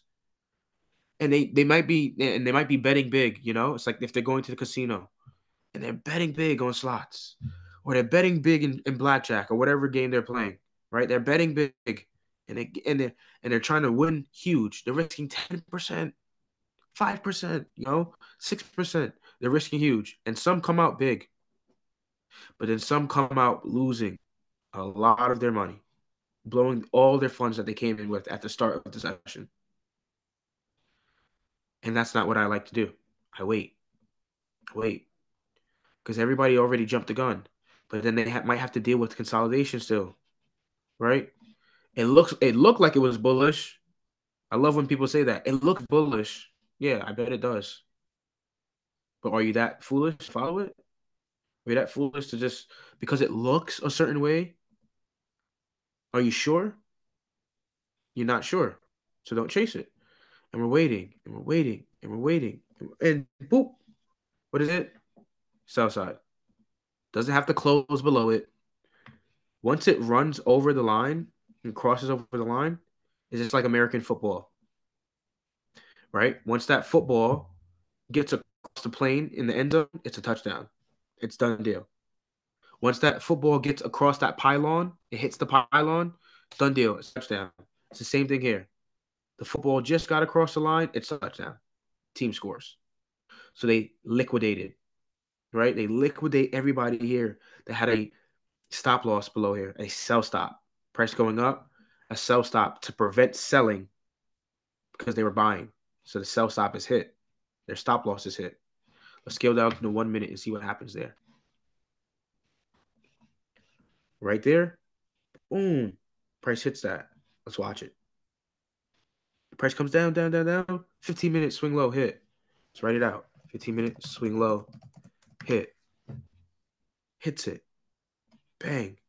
But then we can see, look, instantly after it hits it, the very first fair value gap forms. This used to be the entry technique I was telling everybody about when I was still studying this model and trying to bring it to, a realistic idea and something that I was still studying. I was just still trying to get used to it, right? If you go back to Asian Session episode 1, you hear me talking about this entry technique, or episode 2, I think all the way up to like episode like 7 or 10 maybe. That's when I changed the rules for the model for myself. Some people stick to this still, and it can still grant feasible setups. Price trades into it, you can go long, right? 15 pip stop loss, 10 pip stop loss. I go for the 15. Right there. That's my entry technique. Boom. I like this one here. That's the one I like. Let's change the color. Change it like purple or something. It's terrible. It's even worse. Let's change it red. That's the entry I would have taken. That fair value gap instead. Because it breaks this swing high.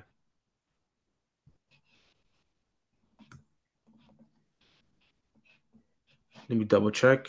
I want to make sure I got the entry right.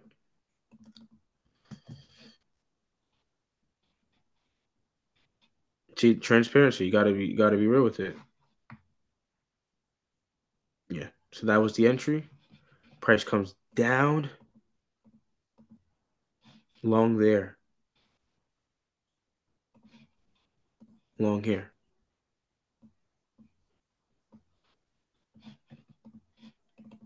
What we do? 15 pip.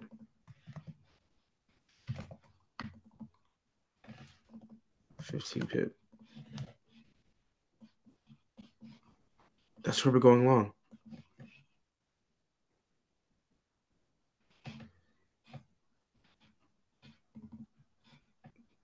Entry price 141,894. Yep. And we went long there. And we hold. Now, even though Asian session ended here, does that mean we're done? Does it mean we have to collapse the trade? No. But if you want to, you can. That was another question. If you want to collapse this trade, you can. If you are at profit by midnight at the end of the session and you are in profit, that could be a part of your profit taking strategy. Close at whatever price I'm at by midnight. Close it. Close it. That could be an idea too. Price runs up if the true day, and price gives you the 15 pips. And it continues giving you more than that. You still have that buy side back in that Tuesday lunch, and look how price runs right through it. Phew, runs right through it. So we're up over 90 pips at this point, and that's the entry technique down there. Let's mark out that point. That price point is right around here.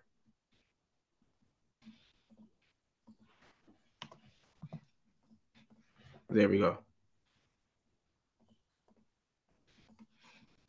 Let's go on the daily now, just to view it, right? Now we know that the market was bullish for UJ. Like I said, at times this model does tend to go into the trend. Same thing with London. Same thing with New York. At moments, at times, you'll notice that the London session, the New York session, or the Asia session is a pivotal point to continuation into the trend. That was the entry. 141,894. Look at where price is from that entry. Oh my gosh. That's ridiculous. Ridiculous. Never came back down to stop loss. That was all based off what? That idea that we have here. That idea that we have here. Break the 15-minute swing low. Wait for price to break a fair value, break a swing high with a fair value gap, and price runs high. Unrealized gains, 691. Let's measure that. Might be higher now, but 894.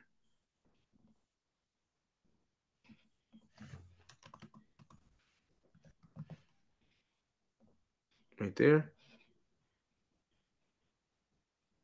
There we go. 691 pips. Max potential so far. Because could be. I'm just saying I'm not going to track it anymore. But at the end of January, this is where it got the highest point it got. So I'm cutting it off. It could continue running for February and still being in profit. This is just very unrealized gains. But now that's when you start to see how you're able to risk more because of the data. When is this happening? What day is this happening on? A Tuesday. Look at all the Tuesdays throughout the year. Throughout the month. Tuesday gives us max. Let's say 40 pips or 50, whatever. Right now we know the max was 691 so far.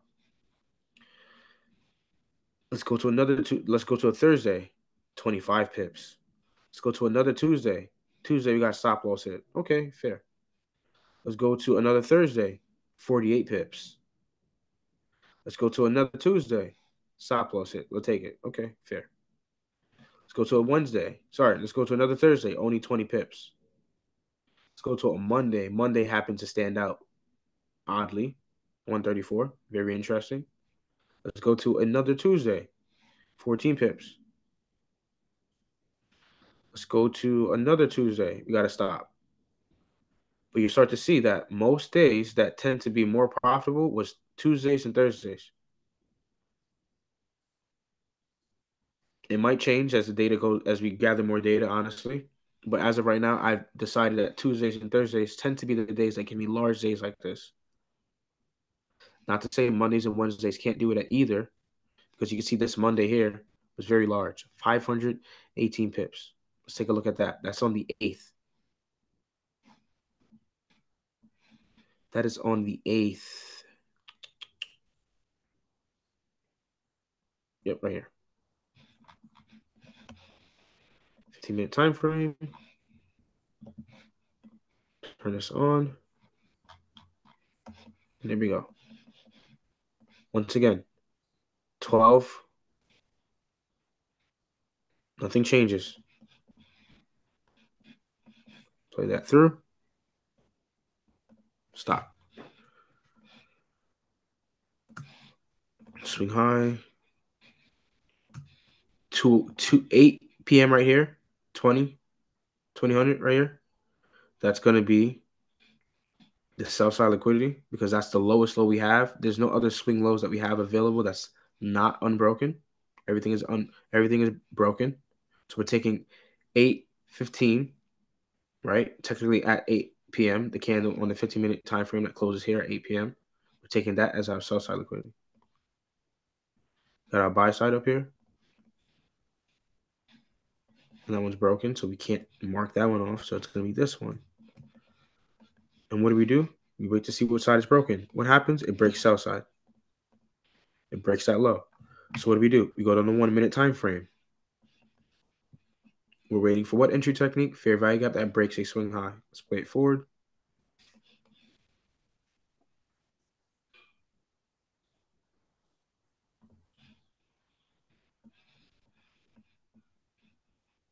I'm going to be sure I didn't miss it. I believe it. Yeah, it has to be this one because it's the most obvious one.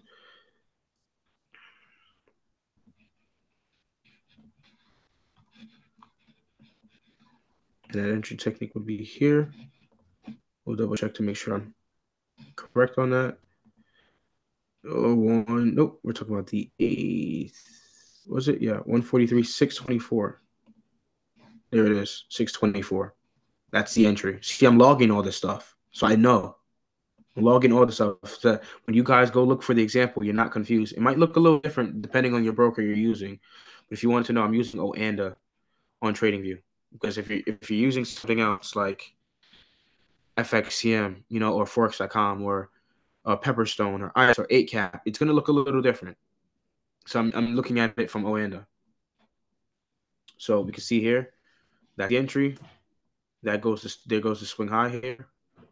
It's broken right there with the fair value gap. Waiting for price trade down into that. We're going long with a 1-to-1 scenario. 15 pips for 15 pips. I'm not going 10 pips for 10 pips because there's times where 10 pips gets me stopped out very often. And I found out that having a 15 pip stop loss was the very minimalistic or minimal stop loss I needed so that I didn't have to endure more drawdown if I was stopped out. And sometimes 20 pips is also good too. Sometimes 15 gets me stopped and 20 would do it for me. Play it forward. That blue line is where we got our entry. That's where we entered in. See, interesting how price is even trading around that entry point itself too. 15 pips. Where's this entry technique happening, guys? Come on. You know where it's happening. Is this happening in a discount or a premium? Can anybody in chat tell me where is this entry technique occurring? Premium or discount?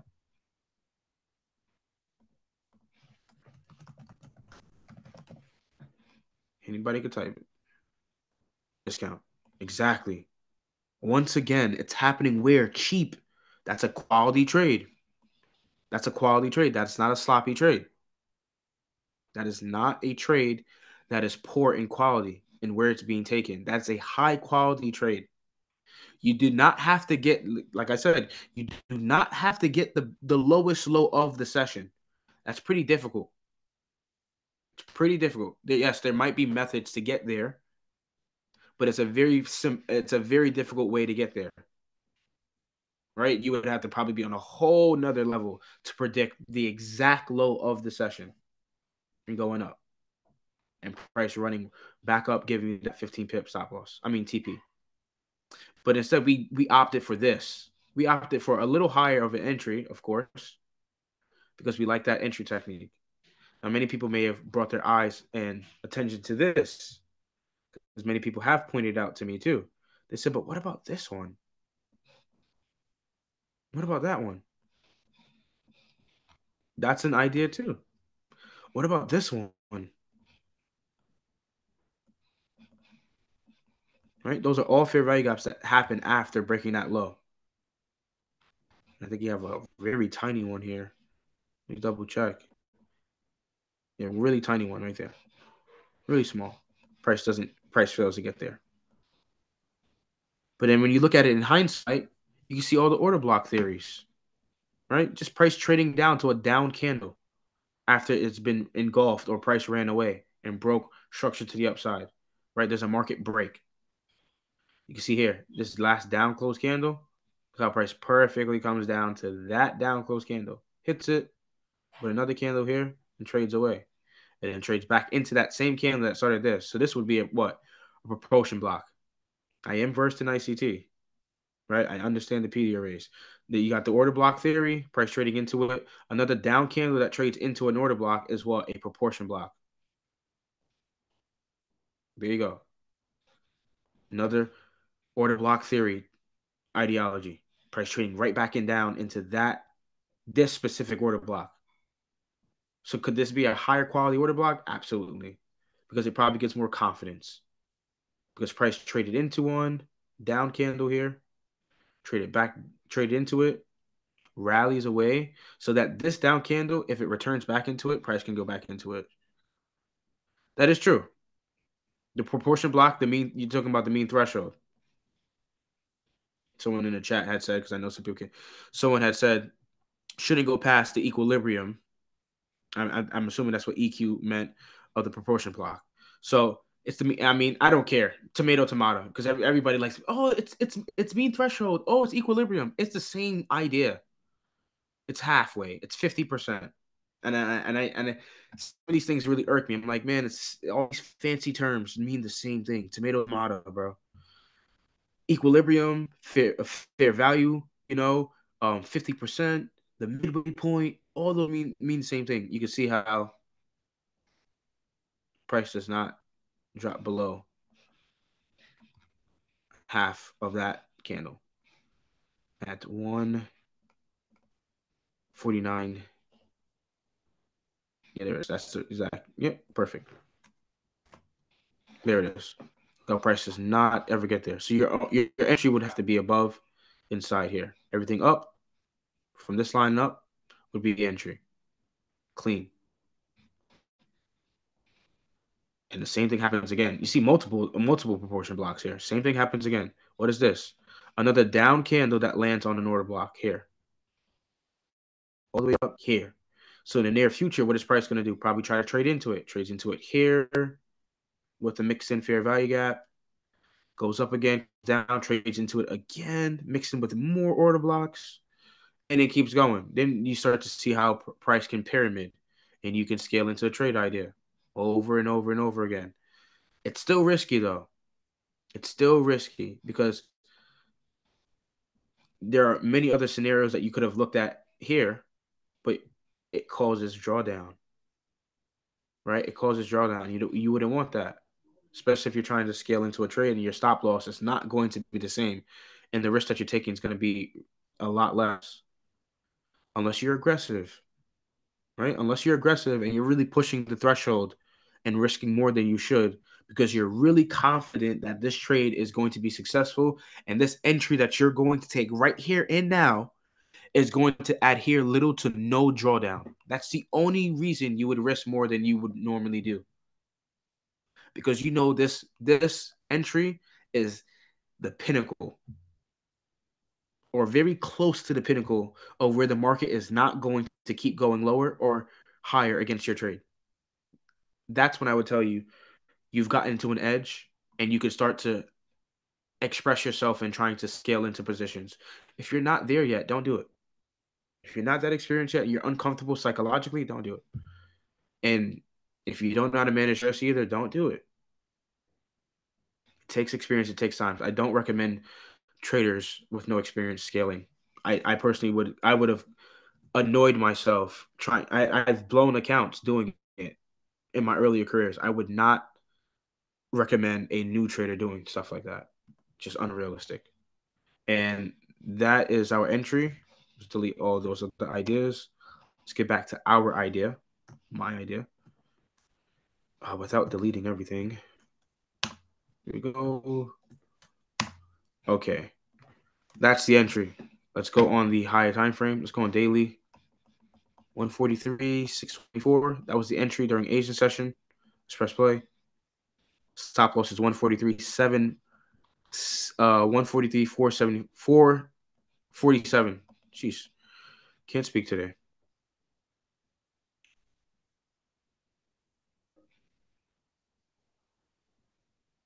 Can't get it to 624. But this is close enough.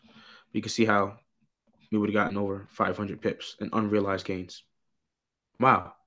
Right? Why was Asian session the turning point there? I have no idea. It just happened to be that Asian session led into this trend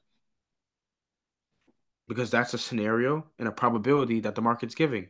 It is an option. And at times, it's not just the Asian session that's doing it. Sometimes it's the New York session, sometimes the London session. And price never returns back down to where that London session or that New York session or that Asian session made that pivotal turning point. What I'm showing you here is a pivotal turning point, and it's a very significant one because look at what happens for the rest of the month from that entry. It keeps trending. We're able to get potential 518 unrealized gains. Day trader would probably try to take, 15. Day trader's trying to take off 20, 30, 40 pips. Day trader, 40 pips is a very excellent day trade. Excellent. Don't let anybody else tell you that either. That 40 pips is not enough. 40 pips is an excellent day trade, guys. You don't have to get 100 pips every single day. Now, just looking at this data, think about you risking 1% per trade. And let's say the threshold for the 1% was 15 pips. How many times did we get 15 pips or more during this month? 1, 2, 3, 4, 5, 6, 7, 8, 9, 10, 11. So let's take the idea of reaching 15 pips with risking 1% on a 10K account 11 times, right? $1,100 would have been gained just off of just this simple idea of gaining 15 pips for the entire month. 1% gain each time. $100, $100, 100, 100, 100, 100, and so on and so forth. Of course, in the ideal predicament, you're going to take losses, as we can see here. Loss, loss, loss. So we had 3 losses and 1 no entry this month. I don't think anything's wrong with this model. If it ain't fixed, don't. If it ain't fixed, oh my gosh. If it ain't broken, don't fix it. That's why I'm not changing the entry technique. Are there ways we can modify this? Yes, of course, but I want it to be as simple as possible. I want to use as least brain power as possible. I'm an entrepreneur. I'm a trader. I'm a farmer. I'm trying to use at least efforts to find setups. I'm not trying to sit here and spend 2 hours speculating on the chart. I'm not going to let this consume my life. Yes, I love trading, but I don't have to sit here 5 hours out of the day. Not even 5 hours because I do that in an Asian session. I don't want to have to sit here 12 hours out of the day. I hear people saying, I look at the charts for 12 hours. 12 hours, man? You ain't got other things to do? Or you don't want to just relax and not hurt your eyeballs, man? Like, you got other things to do because that's January. Coming in February, we already got our first entry, right? We already went over this. I haven't put in the data yet, but we can see how it ran up and gave us profit going into NFP, right? Let's check that out as well. How did UJ for this NFP last night give us the amount of pips we started for February? Let's take a look at that. It was Wednesday. It was Wednesday night. It wasn't Wednesday. It was Thursday night. Correction. It was Thursday night. It was Thursday night where we went through this together as a group. I don't like to do it live because I don't think there's no reason for me to do it live because I think it's very simple. I don't have to live trade next to somebody to help them. I think the steps are very simplistic to all the episodes and all the examples. That's the reason I have the series for. So you can go back. And if you did it by yourself and you got it wrong, you could go back and see, oh man, oh, I see my entry was different. Ah, man, I see I used a stop loss that was too small. I could have been in that trade. Oh, dang, I could have taken profit earlier. That's why I do the series for. It's not that I want you guys to go live with me and copy the trades with me. You guys are most likely going to get the same entries if we're looking at the same exact model. And who knows how this thing will play out if millions of people are trading this idea, using this same model at the same exact time. Maybe it might have an impact on the market. Who knows? But this is the model over and over again. Nothing changes. Oops, should have marked it out earlier or before. Let's go like that. So this is the only swing high we have. And this is the swing low right there. Boom. That's that swing low. Right. Oh, I have it backwards. It doesn't matter. Blues are for my highs. Silly me. 15-minute swing low rated. Opening price here, fam. Right there. The open. You gotta use this open. It helps you. It's a guide. No indicators. Look at that. The entry happened so early yesterday. This entry happened so early yesterday. People were in the chat. I was so excited. People was like, man, I just hit 15 pips TP. I was like, that's how you do it, man. I just took 10 pips off my trade. I'm like, hey, great, good job. Keep going, safe trading. Everybody just commenting, real testimonials. Like the model is not fake. Like it might feel skeptical, of course, People might say, this guy is giving all this information for free. No way does it work. It feels a little skeptical. Like, why would he ever give this out for free? Because I don't care about the money. It's not about the money. Everybody should be able to win. I want everybody to enjoy life too. Fair value gap goes up, swing high broken. Where's this fair value gap entry happening below Asian Open after taking out the sell side liquidity? What do? We go for 1-to-1 scenario. Boom, we're in long. We're in long. Look at how price respects this PD array, right? It really respects it really well. It respects it very well. Little to no drawdown initially off that entry. Hits it, goes. Dynamic. You know you're in a good trade when you go into profit immediately after taking that trade. And that's always a great feeling too as a trader. When you take an entry and in like a couple minutes you're in drawdown, maybe like 1 or 2 minutes you're in drawdown, and then 6-10 minutes, price keeps going in. But it wasn't tapped. Yeah. So somebody in the chat had said there was a fair value gap below it. See here? Oh wow. Actually, wow. This wow. See, like I said, I'm human. I make mistakes too. Looking back at it, oh no, actually, I thought it was. I thought it was the entry technique too. Oh, it is. Oh, there it is. That is the entry technique. So there was an earlier one that happened, but I happened to see this one. Like I said, I'm not perfect, but it still aligns. It's still the same entry technique. This one happens lower, so I could have had an even better opportunity. I would have been buying almost at the exact low of Asian low, very close to the low when it gave that setup. At times, it's normally just a fair value gap, but we can see here the very first fair value gap is also the entry technique. Swing high broken with a fair value gap. You go long here. So I didn't even see that. So thank you for pointing that out. That made me just see my entry technique as well. So you can see I'm human too. I'm not always getting the best entry. I messed up. I should have saw this as the best entry. And I'm the one informing you about the model. And you can see not everybody's perfect. I'm only human. And price trade away. But look at the drawdown. Why, man, look at the drawdown off of that entry. Or even this one that I pointed out that I took yesterday. This one was even better. Little to no drawdown. Instantly 50 pips. Instantly into profit. Great feeling. Let's play it forward. Keep playing, keep playing, keep playing. So you can see the market's still going up. What does it hit now? That buy side pool. There you go. That buy side liquidity pool hits it right there. It's not like the market forgot about it because we're going into another session. It's still a liquidity pool regardless. It's still equal highs. There's people that are selling from that high.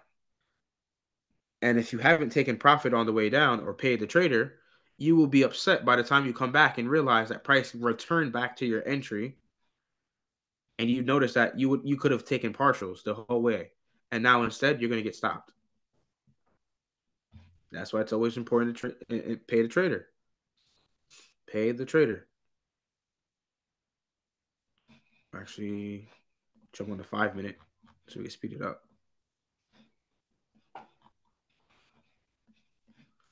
Right, London. Now we're going to Asian session. And the news comes out. Boom, dollar strong. UJ flies off. Look at that. Over 200 plus pips today. And that was the result of February. We just got into February, guys. We just got into February. Starting off with a banger. What day does this occur on, too? Thursday. Thursday. The trade idea starts on Thursday. Yes, it starts on Thursday, but it's still open going into Friday. But when did it start? It started on a Thursday. A Thursday. It gave us more than 40 pips. Guaranteed. More than 40 pips. Let me check that in right now. Right? More than 40 pips. How would we have gotten into this? Right? Not if we're doing it correct, not based on my entry, but the entry technique based on the model, right? Would be here. Entry would be here. 146, 278. So I'll come here. 146, 278. And then what would the stop loss be for that entry? Come back. I would do it like this. Find the stop loss.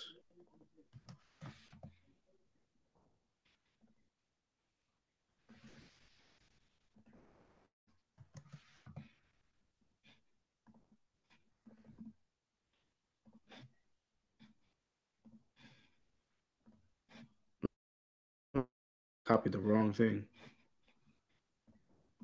Stop loss is here. Copy it here. See how I'm trying to be organized about it? See, I'm trying to collect my own data. I don't have no fancy EA bot or I'm paying for a bot. I could do this stuff myself. I spend enough money on a lot of things already. I don't need another bill, you know? I could do it myself manually.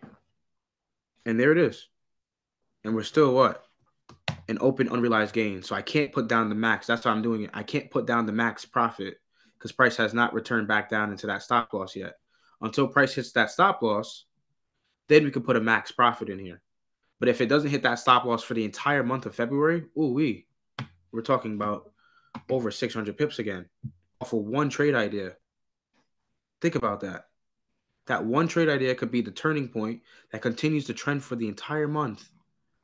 That's what happened for January. Here, this entry was basically the best price possible, according to this model. Caught literally the entire month. And unrealized gains, of course. If you didn't move the stop loss, right? If you didn't move the stop loss at all, and you kept it open, and you didn't take part, or maybe you take the partials in here and there, but you kept something on, you still would have had this, man. Ridiculous. It's not like I'm trying to guess when it's happening.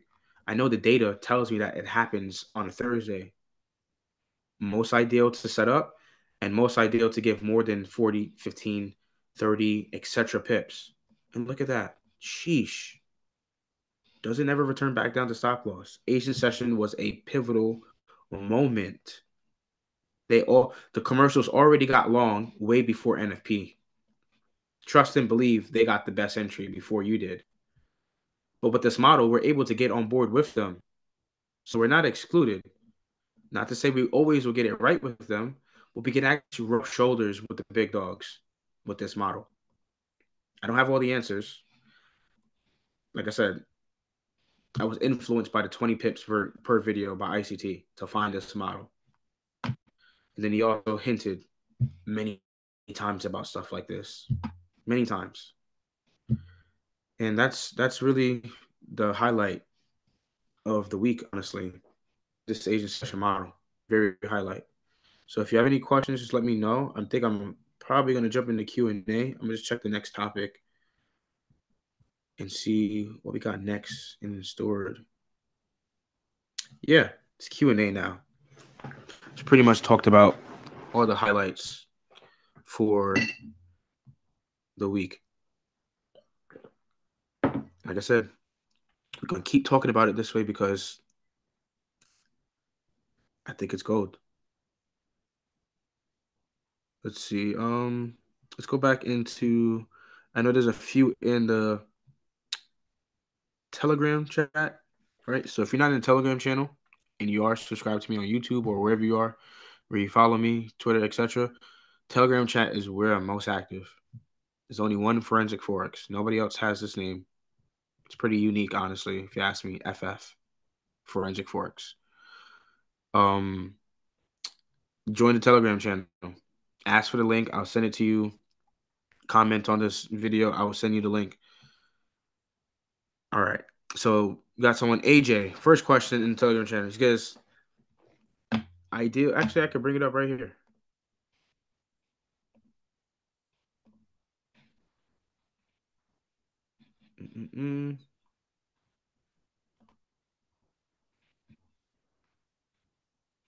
There you go. Ideal risk management to pass a funded challenge based on your experience in terms of risk per trade and percentage. 2, again, is it better to go with 10 pips or 15 pips as a profit target for the funded challenge based on your experience? Had these questions on my mind from a very long time, Deontay. And I know you must have heard this question earlier, but if you could throw some light again on it, it would be very much appreciated. Okay, cool. Let's bring it right back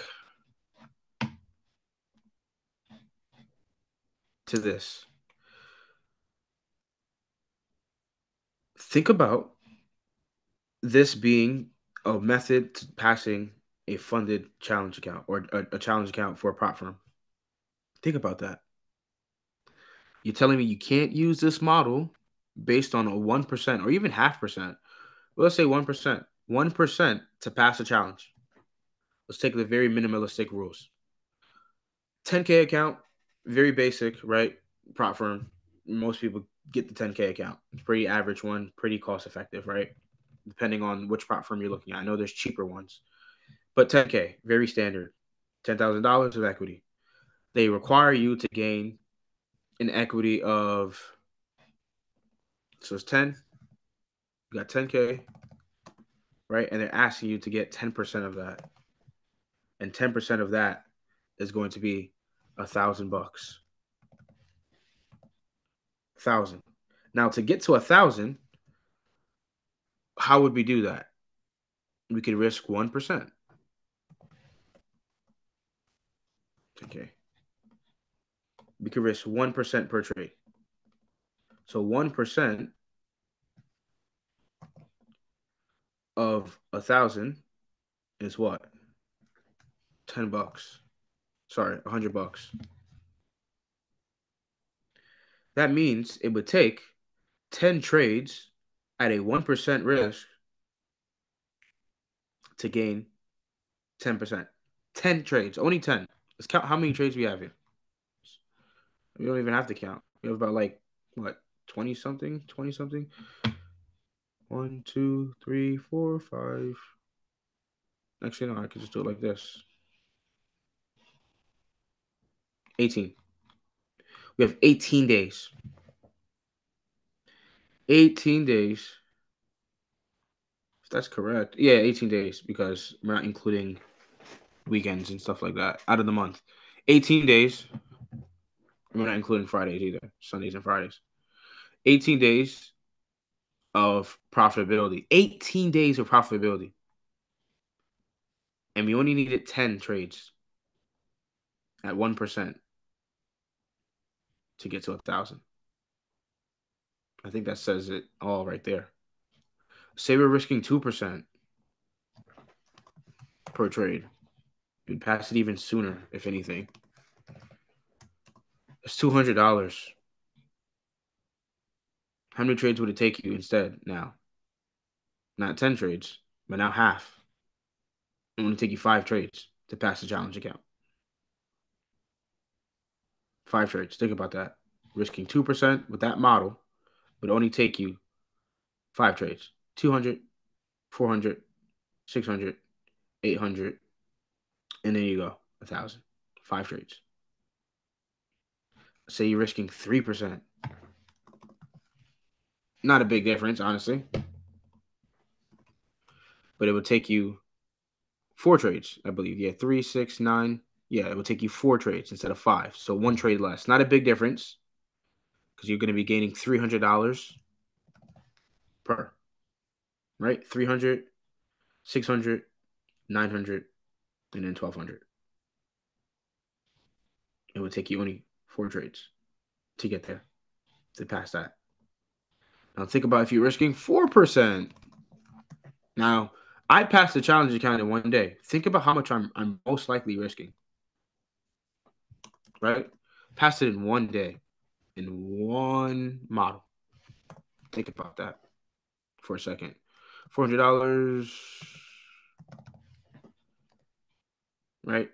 How many trades would it take you to get to 1,000 or break 1,000? 3 trades. Risking 5% per trade. That's $500. How many trades would it take? It would take you 2 trades.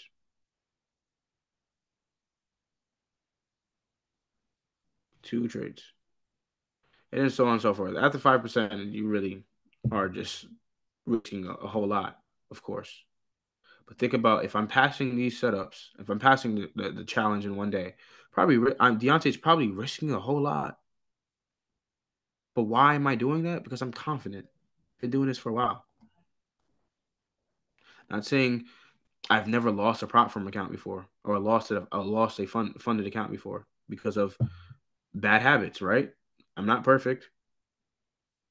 I'm getting there. I'm striving towards that. I'm not the richest trader in the world. I'm not the richest guy in the world. I'm striving towards, becoming better. But you can see how using this, having the feasibility of the data, and having confidence behind your trades, you can pass things pretty easily. It doesn't take a whole lot. I just did the numbers for you right there and then. Like I said, we have the data here. Did the entire month. Just apply risk management to this, all the successful trades.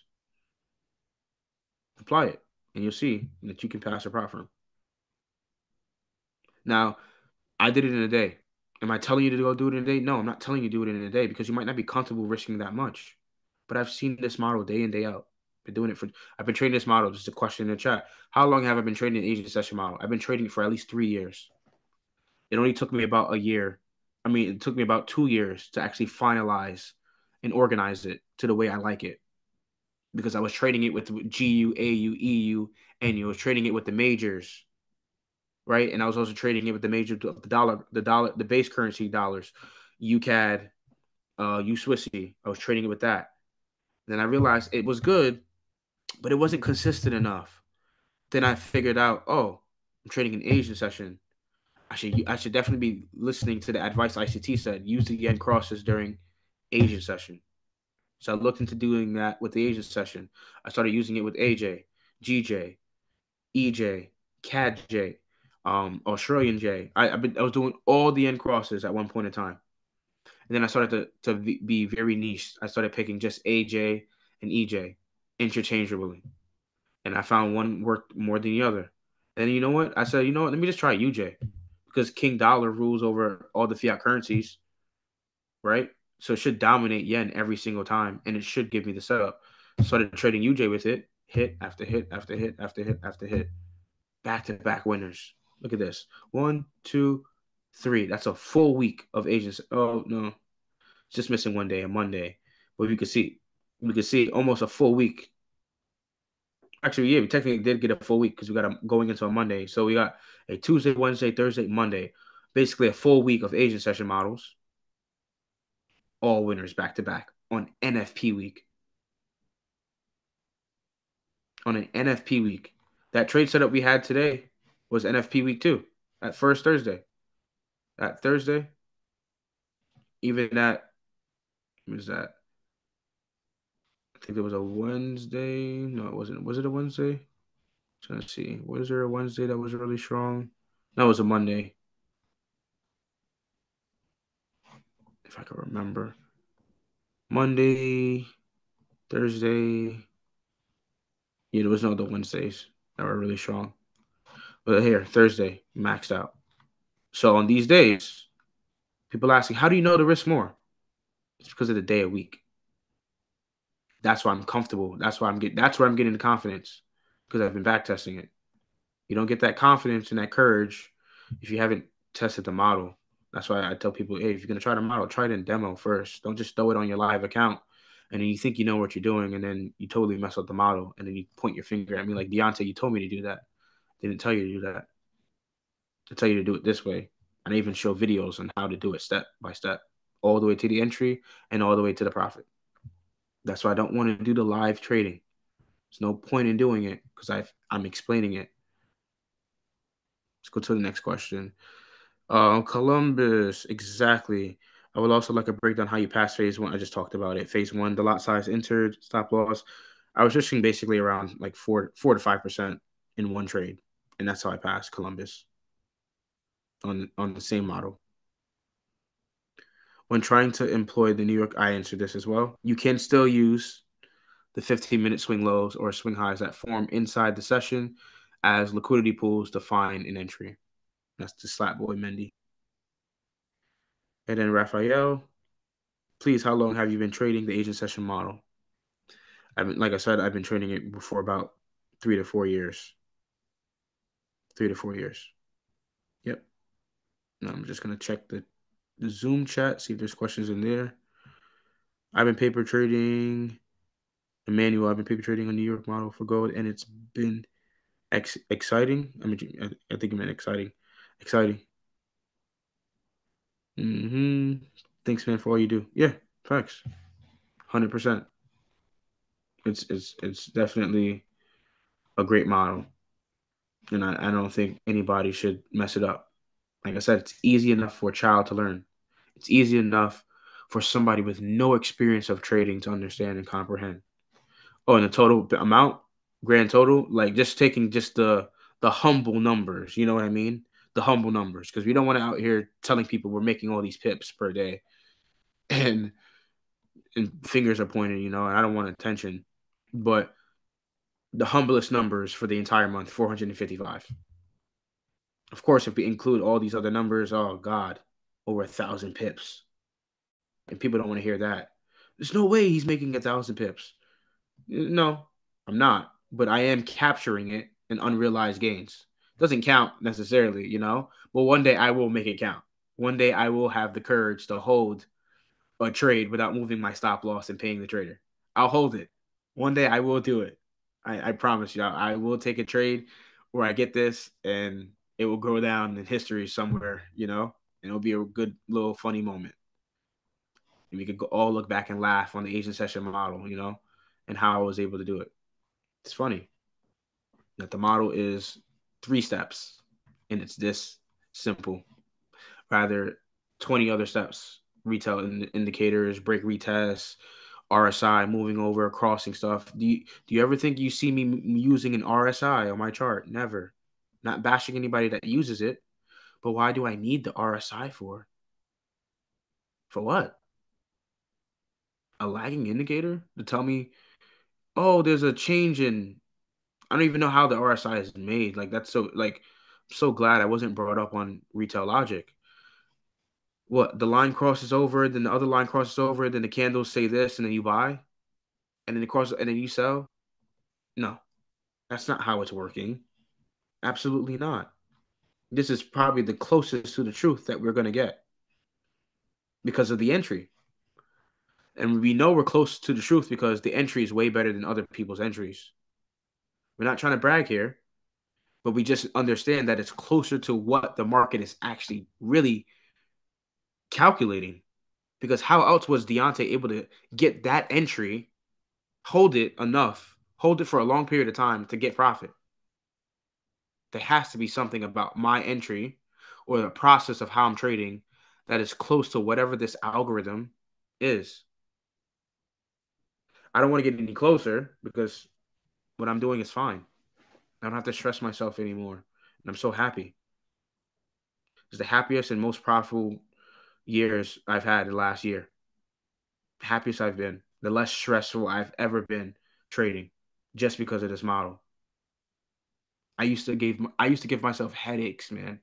I used to be up late at night trading London, forcing it out of my life schedule just because I thought that London is the only session that's the most volatile or the only session that is where the setups are occurring. I need to catch the high of the day. I need to catch the low of the day.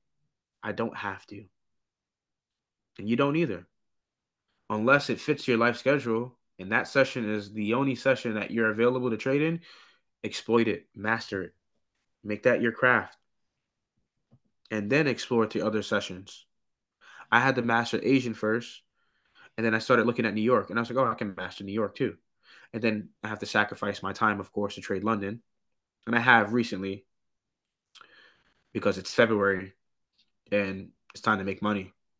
The big dogs are stepping in now. So it's time to make money. January, as you can see, there's a big taboo about trading Januaries. And I proved that you can trade January and still be profitable. So that myth is completely nonsense. I just proved it wrong for January 2024. So you can trade January with a very simple idea. And you can trade January if the market is definitely ready to move. It's primed to move. And the reason why I'm picking AJ. So let's go into some daily bias real quick. Let's look at AJ. So please, please, if you guys can all just do one favor, just watch the daily updates. Watch the daily updates because I really believe in my talent, right? In my expertise. Not saying I'm a professional because I don't have a degree in this stuff. Most it's taught, self-taught through, paid mentorship, etc. Taught through other experiences, through reading books and just spending the time looking at the charts and seeing the examples over and over again and finding those examples when those environments or conditions were met. Watch the daily update videos. I feel like it's the most slept on thing on my channel personally. The most slept on thing because one, it's short. It's like 2 minutes, and it's a quick video. But by the end of the month, you realize, oh snap, Deontay was able to actually give us a storyline to where price was most likely going to go. I'm not saying I'm going to be right. I'm not telling you to take my trades or take the trades when I tell you, oh, buy after a down day. You don't have to do anything that I'm telling you to do, right? Huge disclaimer. You don't have to take. I'm not a professional. I'm not a professional. It's not like I'm a certified trader, and I'm licensed for this. I'm not. I'm not licensed for this. Not at all. Looking at this, I really dislike when I have this on my chart. That's right. I already got it envisioned and I see it. When I have that in my chart, I really think my chart is messy. I like clean charts. The least clutter. At least that's what my personality, my brain works with. The cleaner the chart, for some reason, I feel like I can breathe. I can actually see the chart. It's wonderful. When I start to have a lot of stuff on my chart, a lot starts going on, and the ideas are just not coming clean. Clean chart. That might be a good advice or a tip for some of you guys. Clean up the chart a little bit and look at it in very simplistic nature. We talked about how the Bank of Japan negative rate and the Reserve Bank of Australia has a positive rate. So we already are pairing up a strong versus weak currency. So this currency pair, this pair is most likely going to be primed to move in general. It's going to be volatile in general, not even considering London, New York, or Asian. It's just going to be volatile in general because there's an interest rate differential, period. It's not as strong versus strong. When you have strong versus strong, they equally match. Yes, at times at times the other currency may outpower the other, but it's so easily and much harder for it to defeat the other currency because they're both strong. When it's strong versus weak, this one is dominating. It's boring. Australian dollar is having its way with Japanese yen, but when you put British pound versus dollar together, it's an even match. They have even interest rates. Even if you put Aussie and DXY together, pretty similar interest rates, right? They're at 4.3. The Fed's at 5.5. It's still pretty close. It's not a big gap, but this is a huge gap. So this market is ready to move. It's antsy, especially in the favor of Australian dollar. That's even before we even get to the charts, guys. The macro information is important. We didn't even hit the charts yet. We're just filtering these pairs. I said this for the last couple of years. I said, man, I wonder why nobody's trading in yen crosses. And why is nobody just buying yen? Buying the yen crosses and holding over a long period of time. And I wonder why I haven't been doing it. But when you look at it, month after month, after every down month, strong moves against the yen. Strong moves against it. A down month, the next month was bullish. A down month, the next month was bullish. Then we trend. One down month, then it's really strong bullish. Down month, bullish. We have 2 consecutive down months. So that's a scenario too. We could have 3. We could even have 4. But it's most likely returning to some area that it wants to rebalance or some type of PD array. Price sweeps this swing low here. Right there. Sell stop read. Boom, it's gone. Order block theory. Price trades into it. Gone. Down month. Bullish. Trend, trend, trend. Down month, trend against it. Small month, large month. Down month. Look at it again. Down month. Bullish month in January. February. Most likely going to be bullish. We also in what? A small range cycle. So February could turn into another large candle like this. Right? This June. Look how large June is. How do you catch this large candle? You have to be waiting for a small range to unfold. May was small.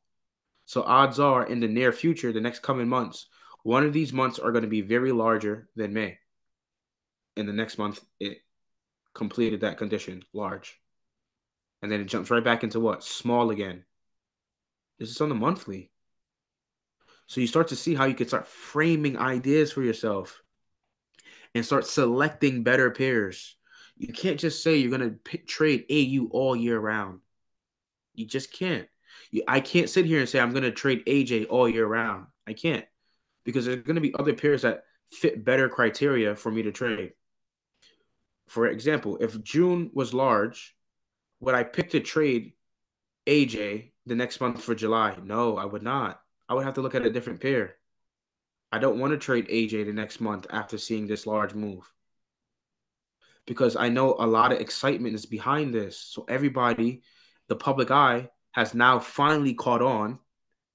As soon as the party is about to finish, the public eye has caught on. Oh my gosh, I should have been buying AJ.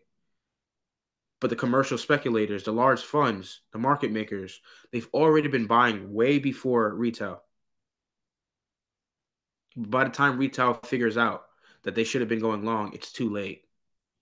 And then it pulls back against them. And that's why it always feels like the market is against them. It always feels like, oh my gosh, it's as if they have a camera in the room or they have some drone flying over me and they know exactly when I'm buying and selling. They do because they've already psychologically induced you to chase the price action. They've conditioned you. As crazy as that might sound, they've they've conditioned you. Think about it. They've conditioned you as a trader to chase the larger candles, especially retail, break retest. They've conditioned traders, retail traders, to chase after large candles. They haven't conditioned traders, retail traders, to stalk after small candles. When I see a small candle, I'm excited. But on the flip side, when the public eye sees a small candle, they're uninterested. They don't want anything to do with it. But as soon as it jumps back large, everybody starts chatting about it. Oh my gosh, bro, did you see gold? Of course I saw gold. And you chased it. I didn't touch it. I waited. And then I got in. How'd you get that entry, Deontay? No way. Because I waited. I would wait weeks. I would wait days for the right opportunity. That's why the win rate is higher than other people. People are getting better quality trades.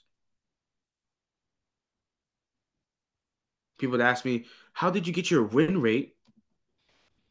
Where is that? It's only one video on it? No way. Oh, here it is.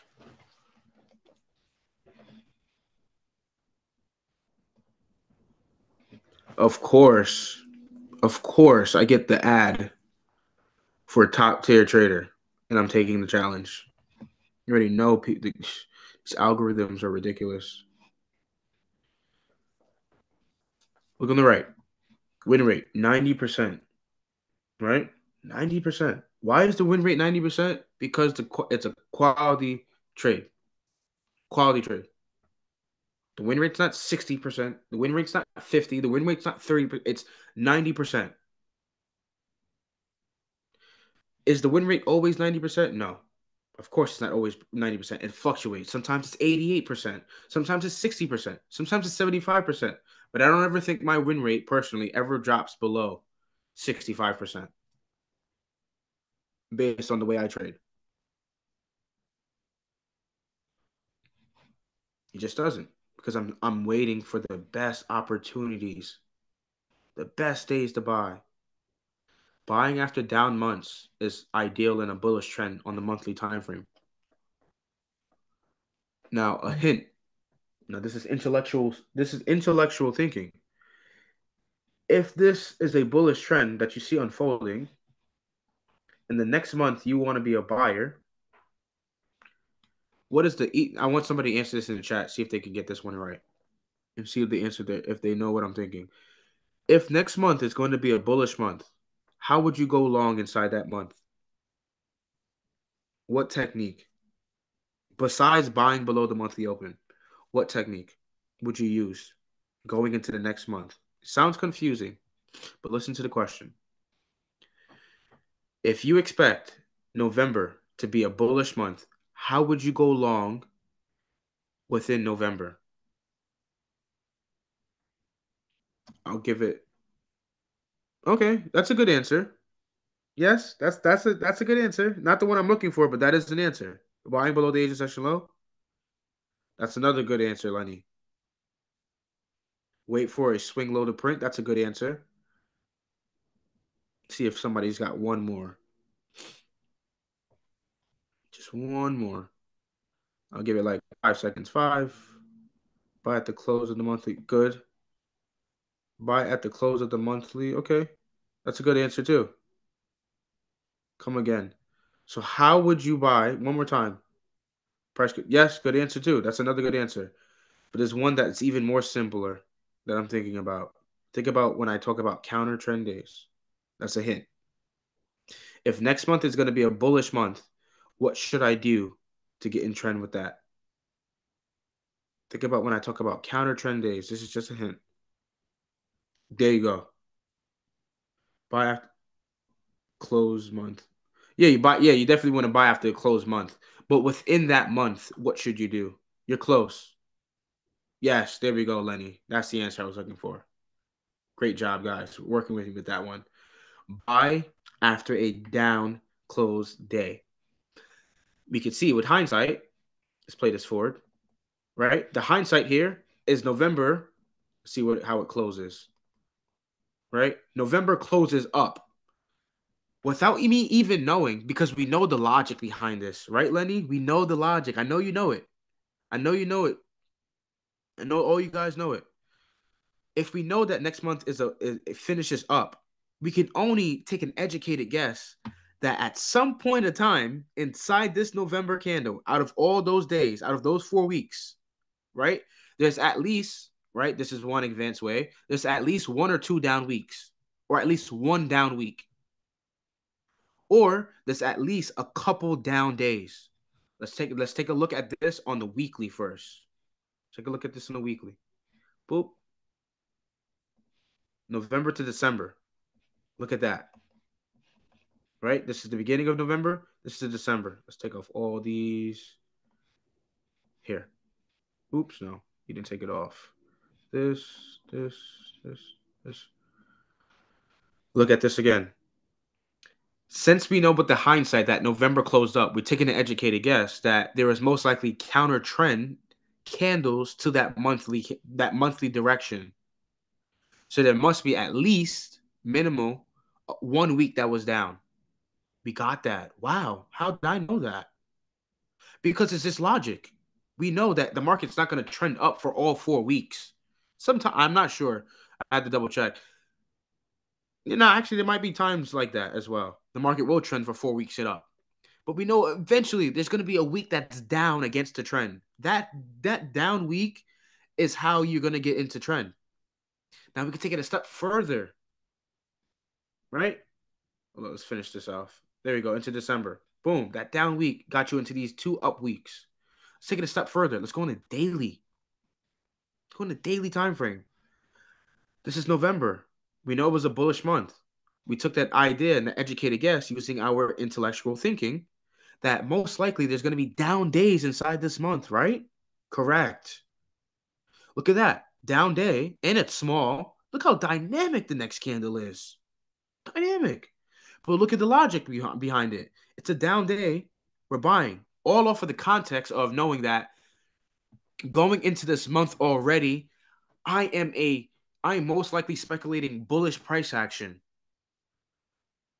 No matter how you arrive to that conclusion, right? Whether that's technical, macros, fundamentals, whatever it is that makes you arrive to the conclusion that you're most likely going to lean towards a bullish November, that means after down days in November, you should be looking for buys, right? Exactly. So here we go. Friday gives a down day. That Monday, strong. Now, I wouldn't be surprised if there was news on this day. Oh, there wasn't. Okay, I guess there wasn't. I mean, it might have been, but not ones that TradingView is mentioning here. But I wouldn't be surprised if there was some type of news event here. Boom, price runs large. Again, down day. Look at this. Down, and it's large. Look how it's small, large, small again. This is AJ, guys. Right? It's not like I'm cherry picking and picking specific pairs when it's happening. I'm showing all these pairs doing the same thing. All of them are doing the same thing. Don't get this twisted. They're all doing the same thing. They're all coded the same way. AJ, UCAD, USWISSY, New Zealand dollar versus dollar. It doesn't matter what pair I'm looking at. They're all going to give the same scenarios. It's not that one pair is going to give this fancy pinnacle, so outlandish scenario that no one's ever seen before. They all are giving the same scenarios, guys. You don't need to be a genius to know these things. It just comes with logic and a little common sense. All the pairs are doing the exact same thing in exact different times in the same way. AJ is showing the same nature of small range versus large range, the same way we see in any other pair. We also can see the buying after down candles in a bullish trend. We see that. We also can see price trading into fair value gaps, huge fair value gaps to the upside, and then trading higher. What do we have right here? Fair value gap. Here, price respects it. Swing high. Look at that. Swing high formation, not confirmed, but still a swing high formation.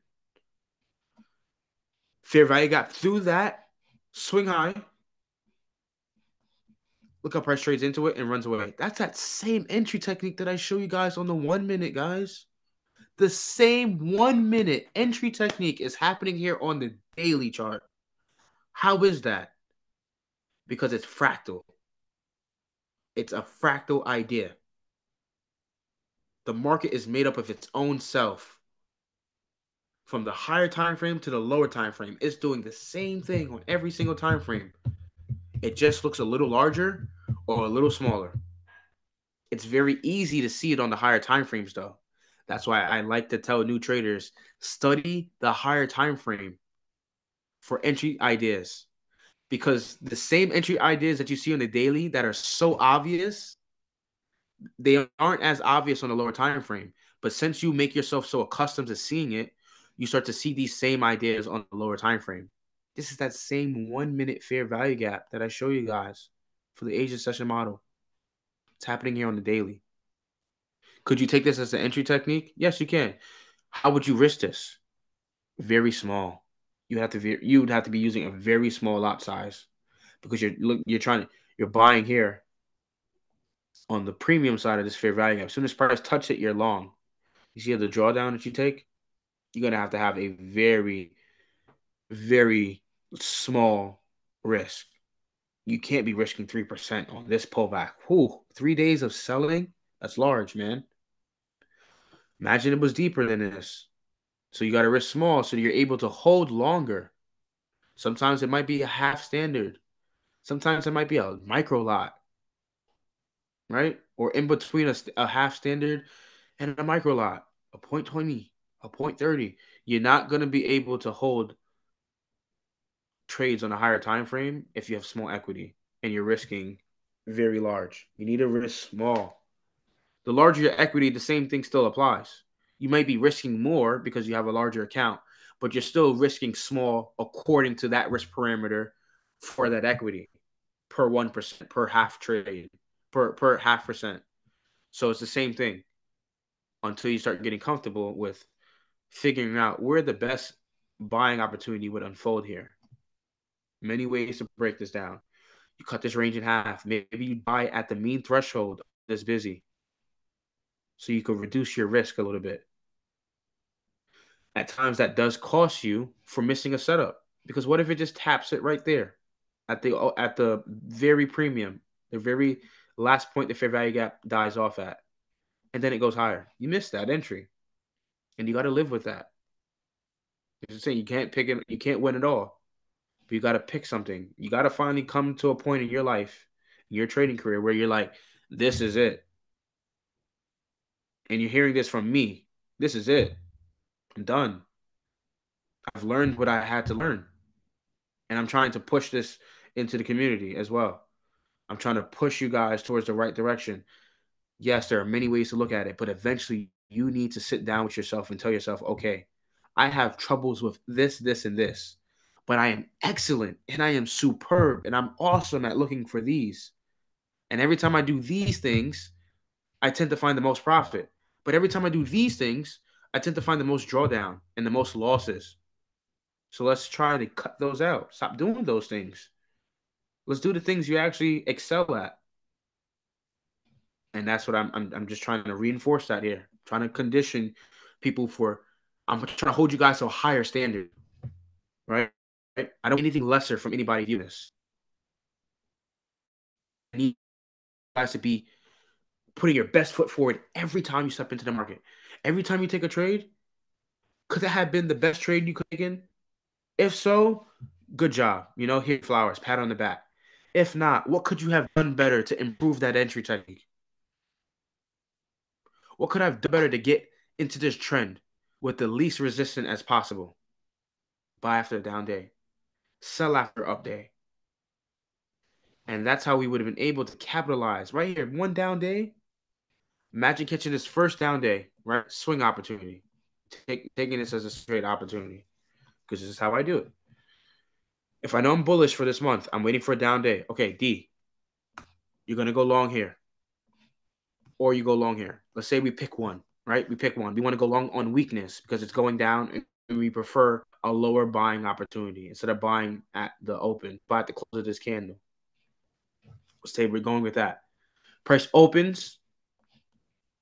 It opens exactly on that close too. So we have as soon as this candle drops, right? We open up. We either enter manually, right? When the market comes off from that break, enter manually, or we have a buy limit here already. So price hits the limit, right? Goes down, hits the limit, and then we're in long. And from there on, we hold. Stop loss. Stop loss is going to be anywhere from 1 to 2%. That's what I'm looking for, a 1 to 2% trade. At times, it may not be feasible to take the trade because the most recent swing point is too far. It's way too far. So the recent swing point is down here. Now, according to the risk parameter that I'm trying to take, if that swing point is way too far based on the lot size that I have to take on 1%, I have to lower my risk, one, or two, I don't take this trade idea. So I'm most likely going to take the most smallest risk I can take. The most, even if it's a micro lot, even if it's just one standard, I'm trying to take that and hold that. And I'm trying to risk anywhere from 1 to 2%, or even more if I'm more aggressive, anywhere from 2 to 4% for the swing trade. You gotta have a basket of risk. You're trying to hold for a couple of days here. You're holding and you're trying to gain 3 to 4% in the next couple of days. And then some and so on. And then you start to see just from this entry here,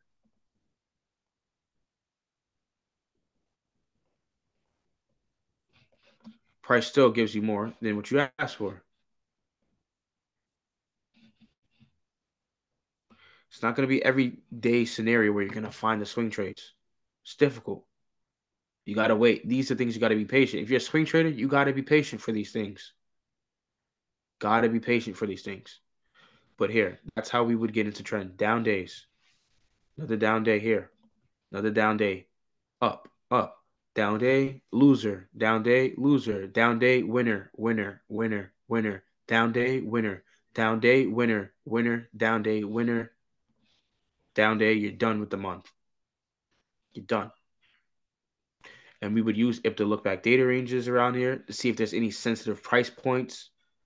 Could we find a lower entry to lower the risk at some point? Yes, we use all those things. You see how price almost gets down to this down candle here for the bullish order block theory. I think it just does. Nope, it just misses it. See? Just misses that order block. But it's still a very safe buy. You can see how it almost gets there, almost taps it, creates a double bottom, and then runs higher. And double bottoms. Interesting. Price AJ keeps trending. Strong trend. Just looking at this trend though. Look at how after every down day, you had a greater chance of being a winner if you just took the side of being a buyer. But we can't arrive to those ideas and these simplistic ideologies without understanding. We just can't.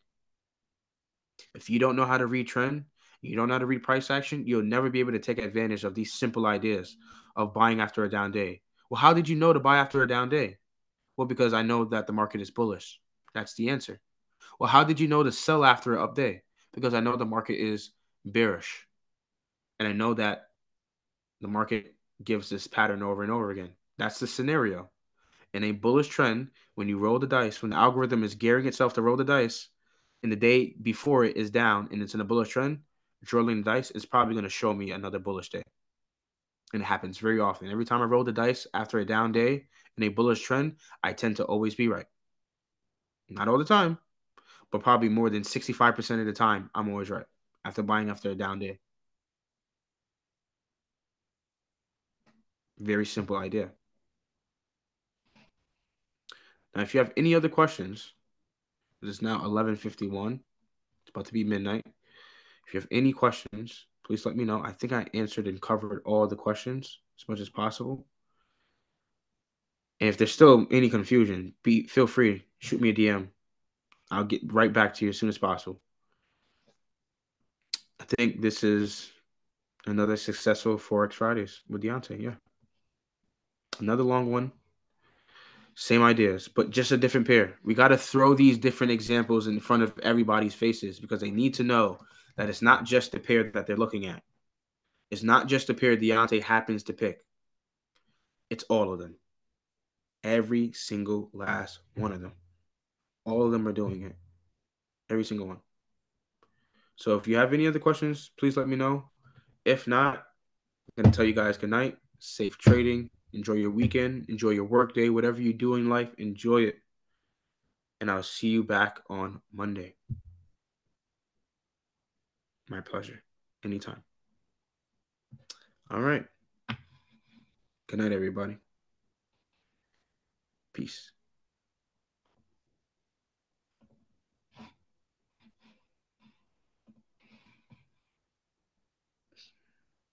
Thank you for your time as well. My pleasure.